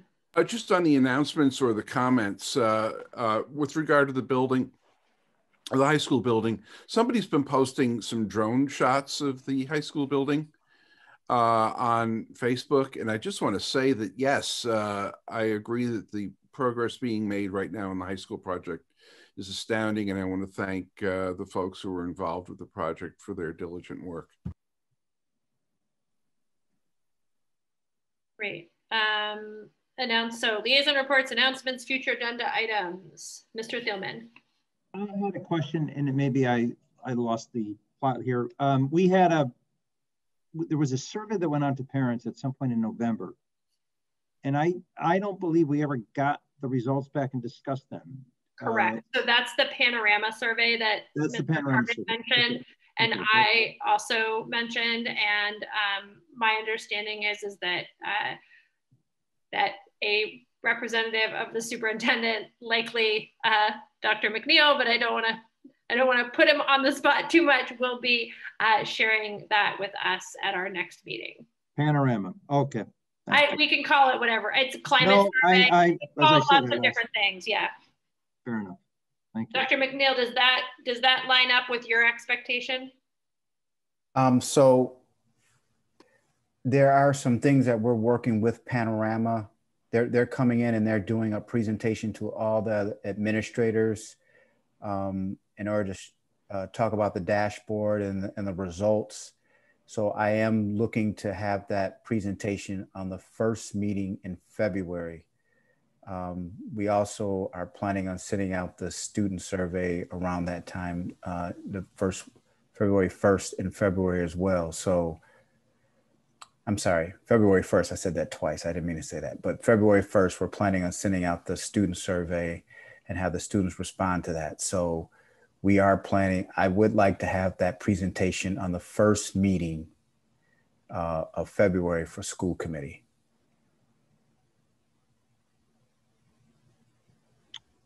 Okay, well, the challenge, so what you're saying is that you're not going to be ready for January 28th. My calendar might be wrong, but I don't see maybe I haven't even put these in. That's possible. All right. Okay. So we must have a meeting in February. I just don't have it on my calendar, which is fine. I can check with Karen for the dates for the February 11th. February 11th. Right. February 11th. Okay. So if that's okay with the committee, I would definitely request that. However, if you again, it's up to you. If you would like it on January 28th, I could probably try to do that, but I just feel that we will be very prepared on February 11th to give you the results. Okay, I think my concern is just that the data is getting older and older by the day. And we did this survey when I think back to our December meeting, and that feels like a lifetime ago to me. So I'm disappointed that we have not gotten any readout from it to date. So, I mean, if it's not ready for the 28th, it's not ready, and we'll do it on the 11th. My personal opinion is that I'm disappointed that we haven't seen anything from it. And I think that it gets older and staler by the day. So that's the answer to your question, Mr. Thielman, February 11th. All right. Anybody else?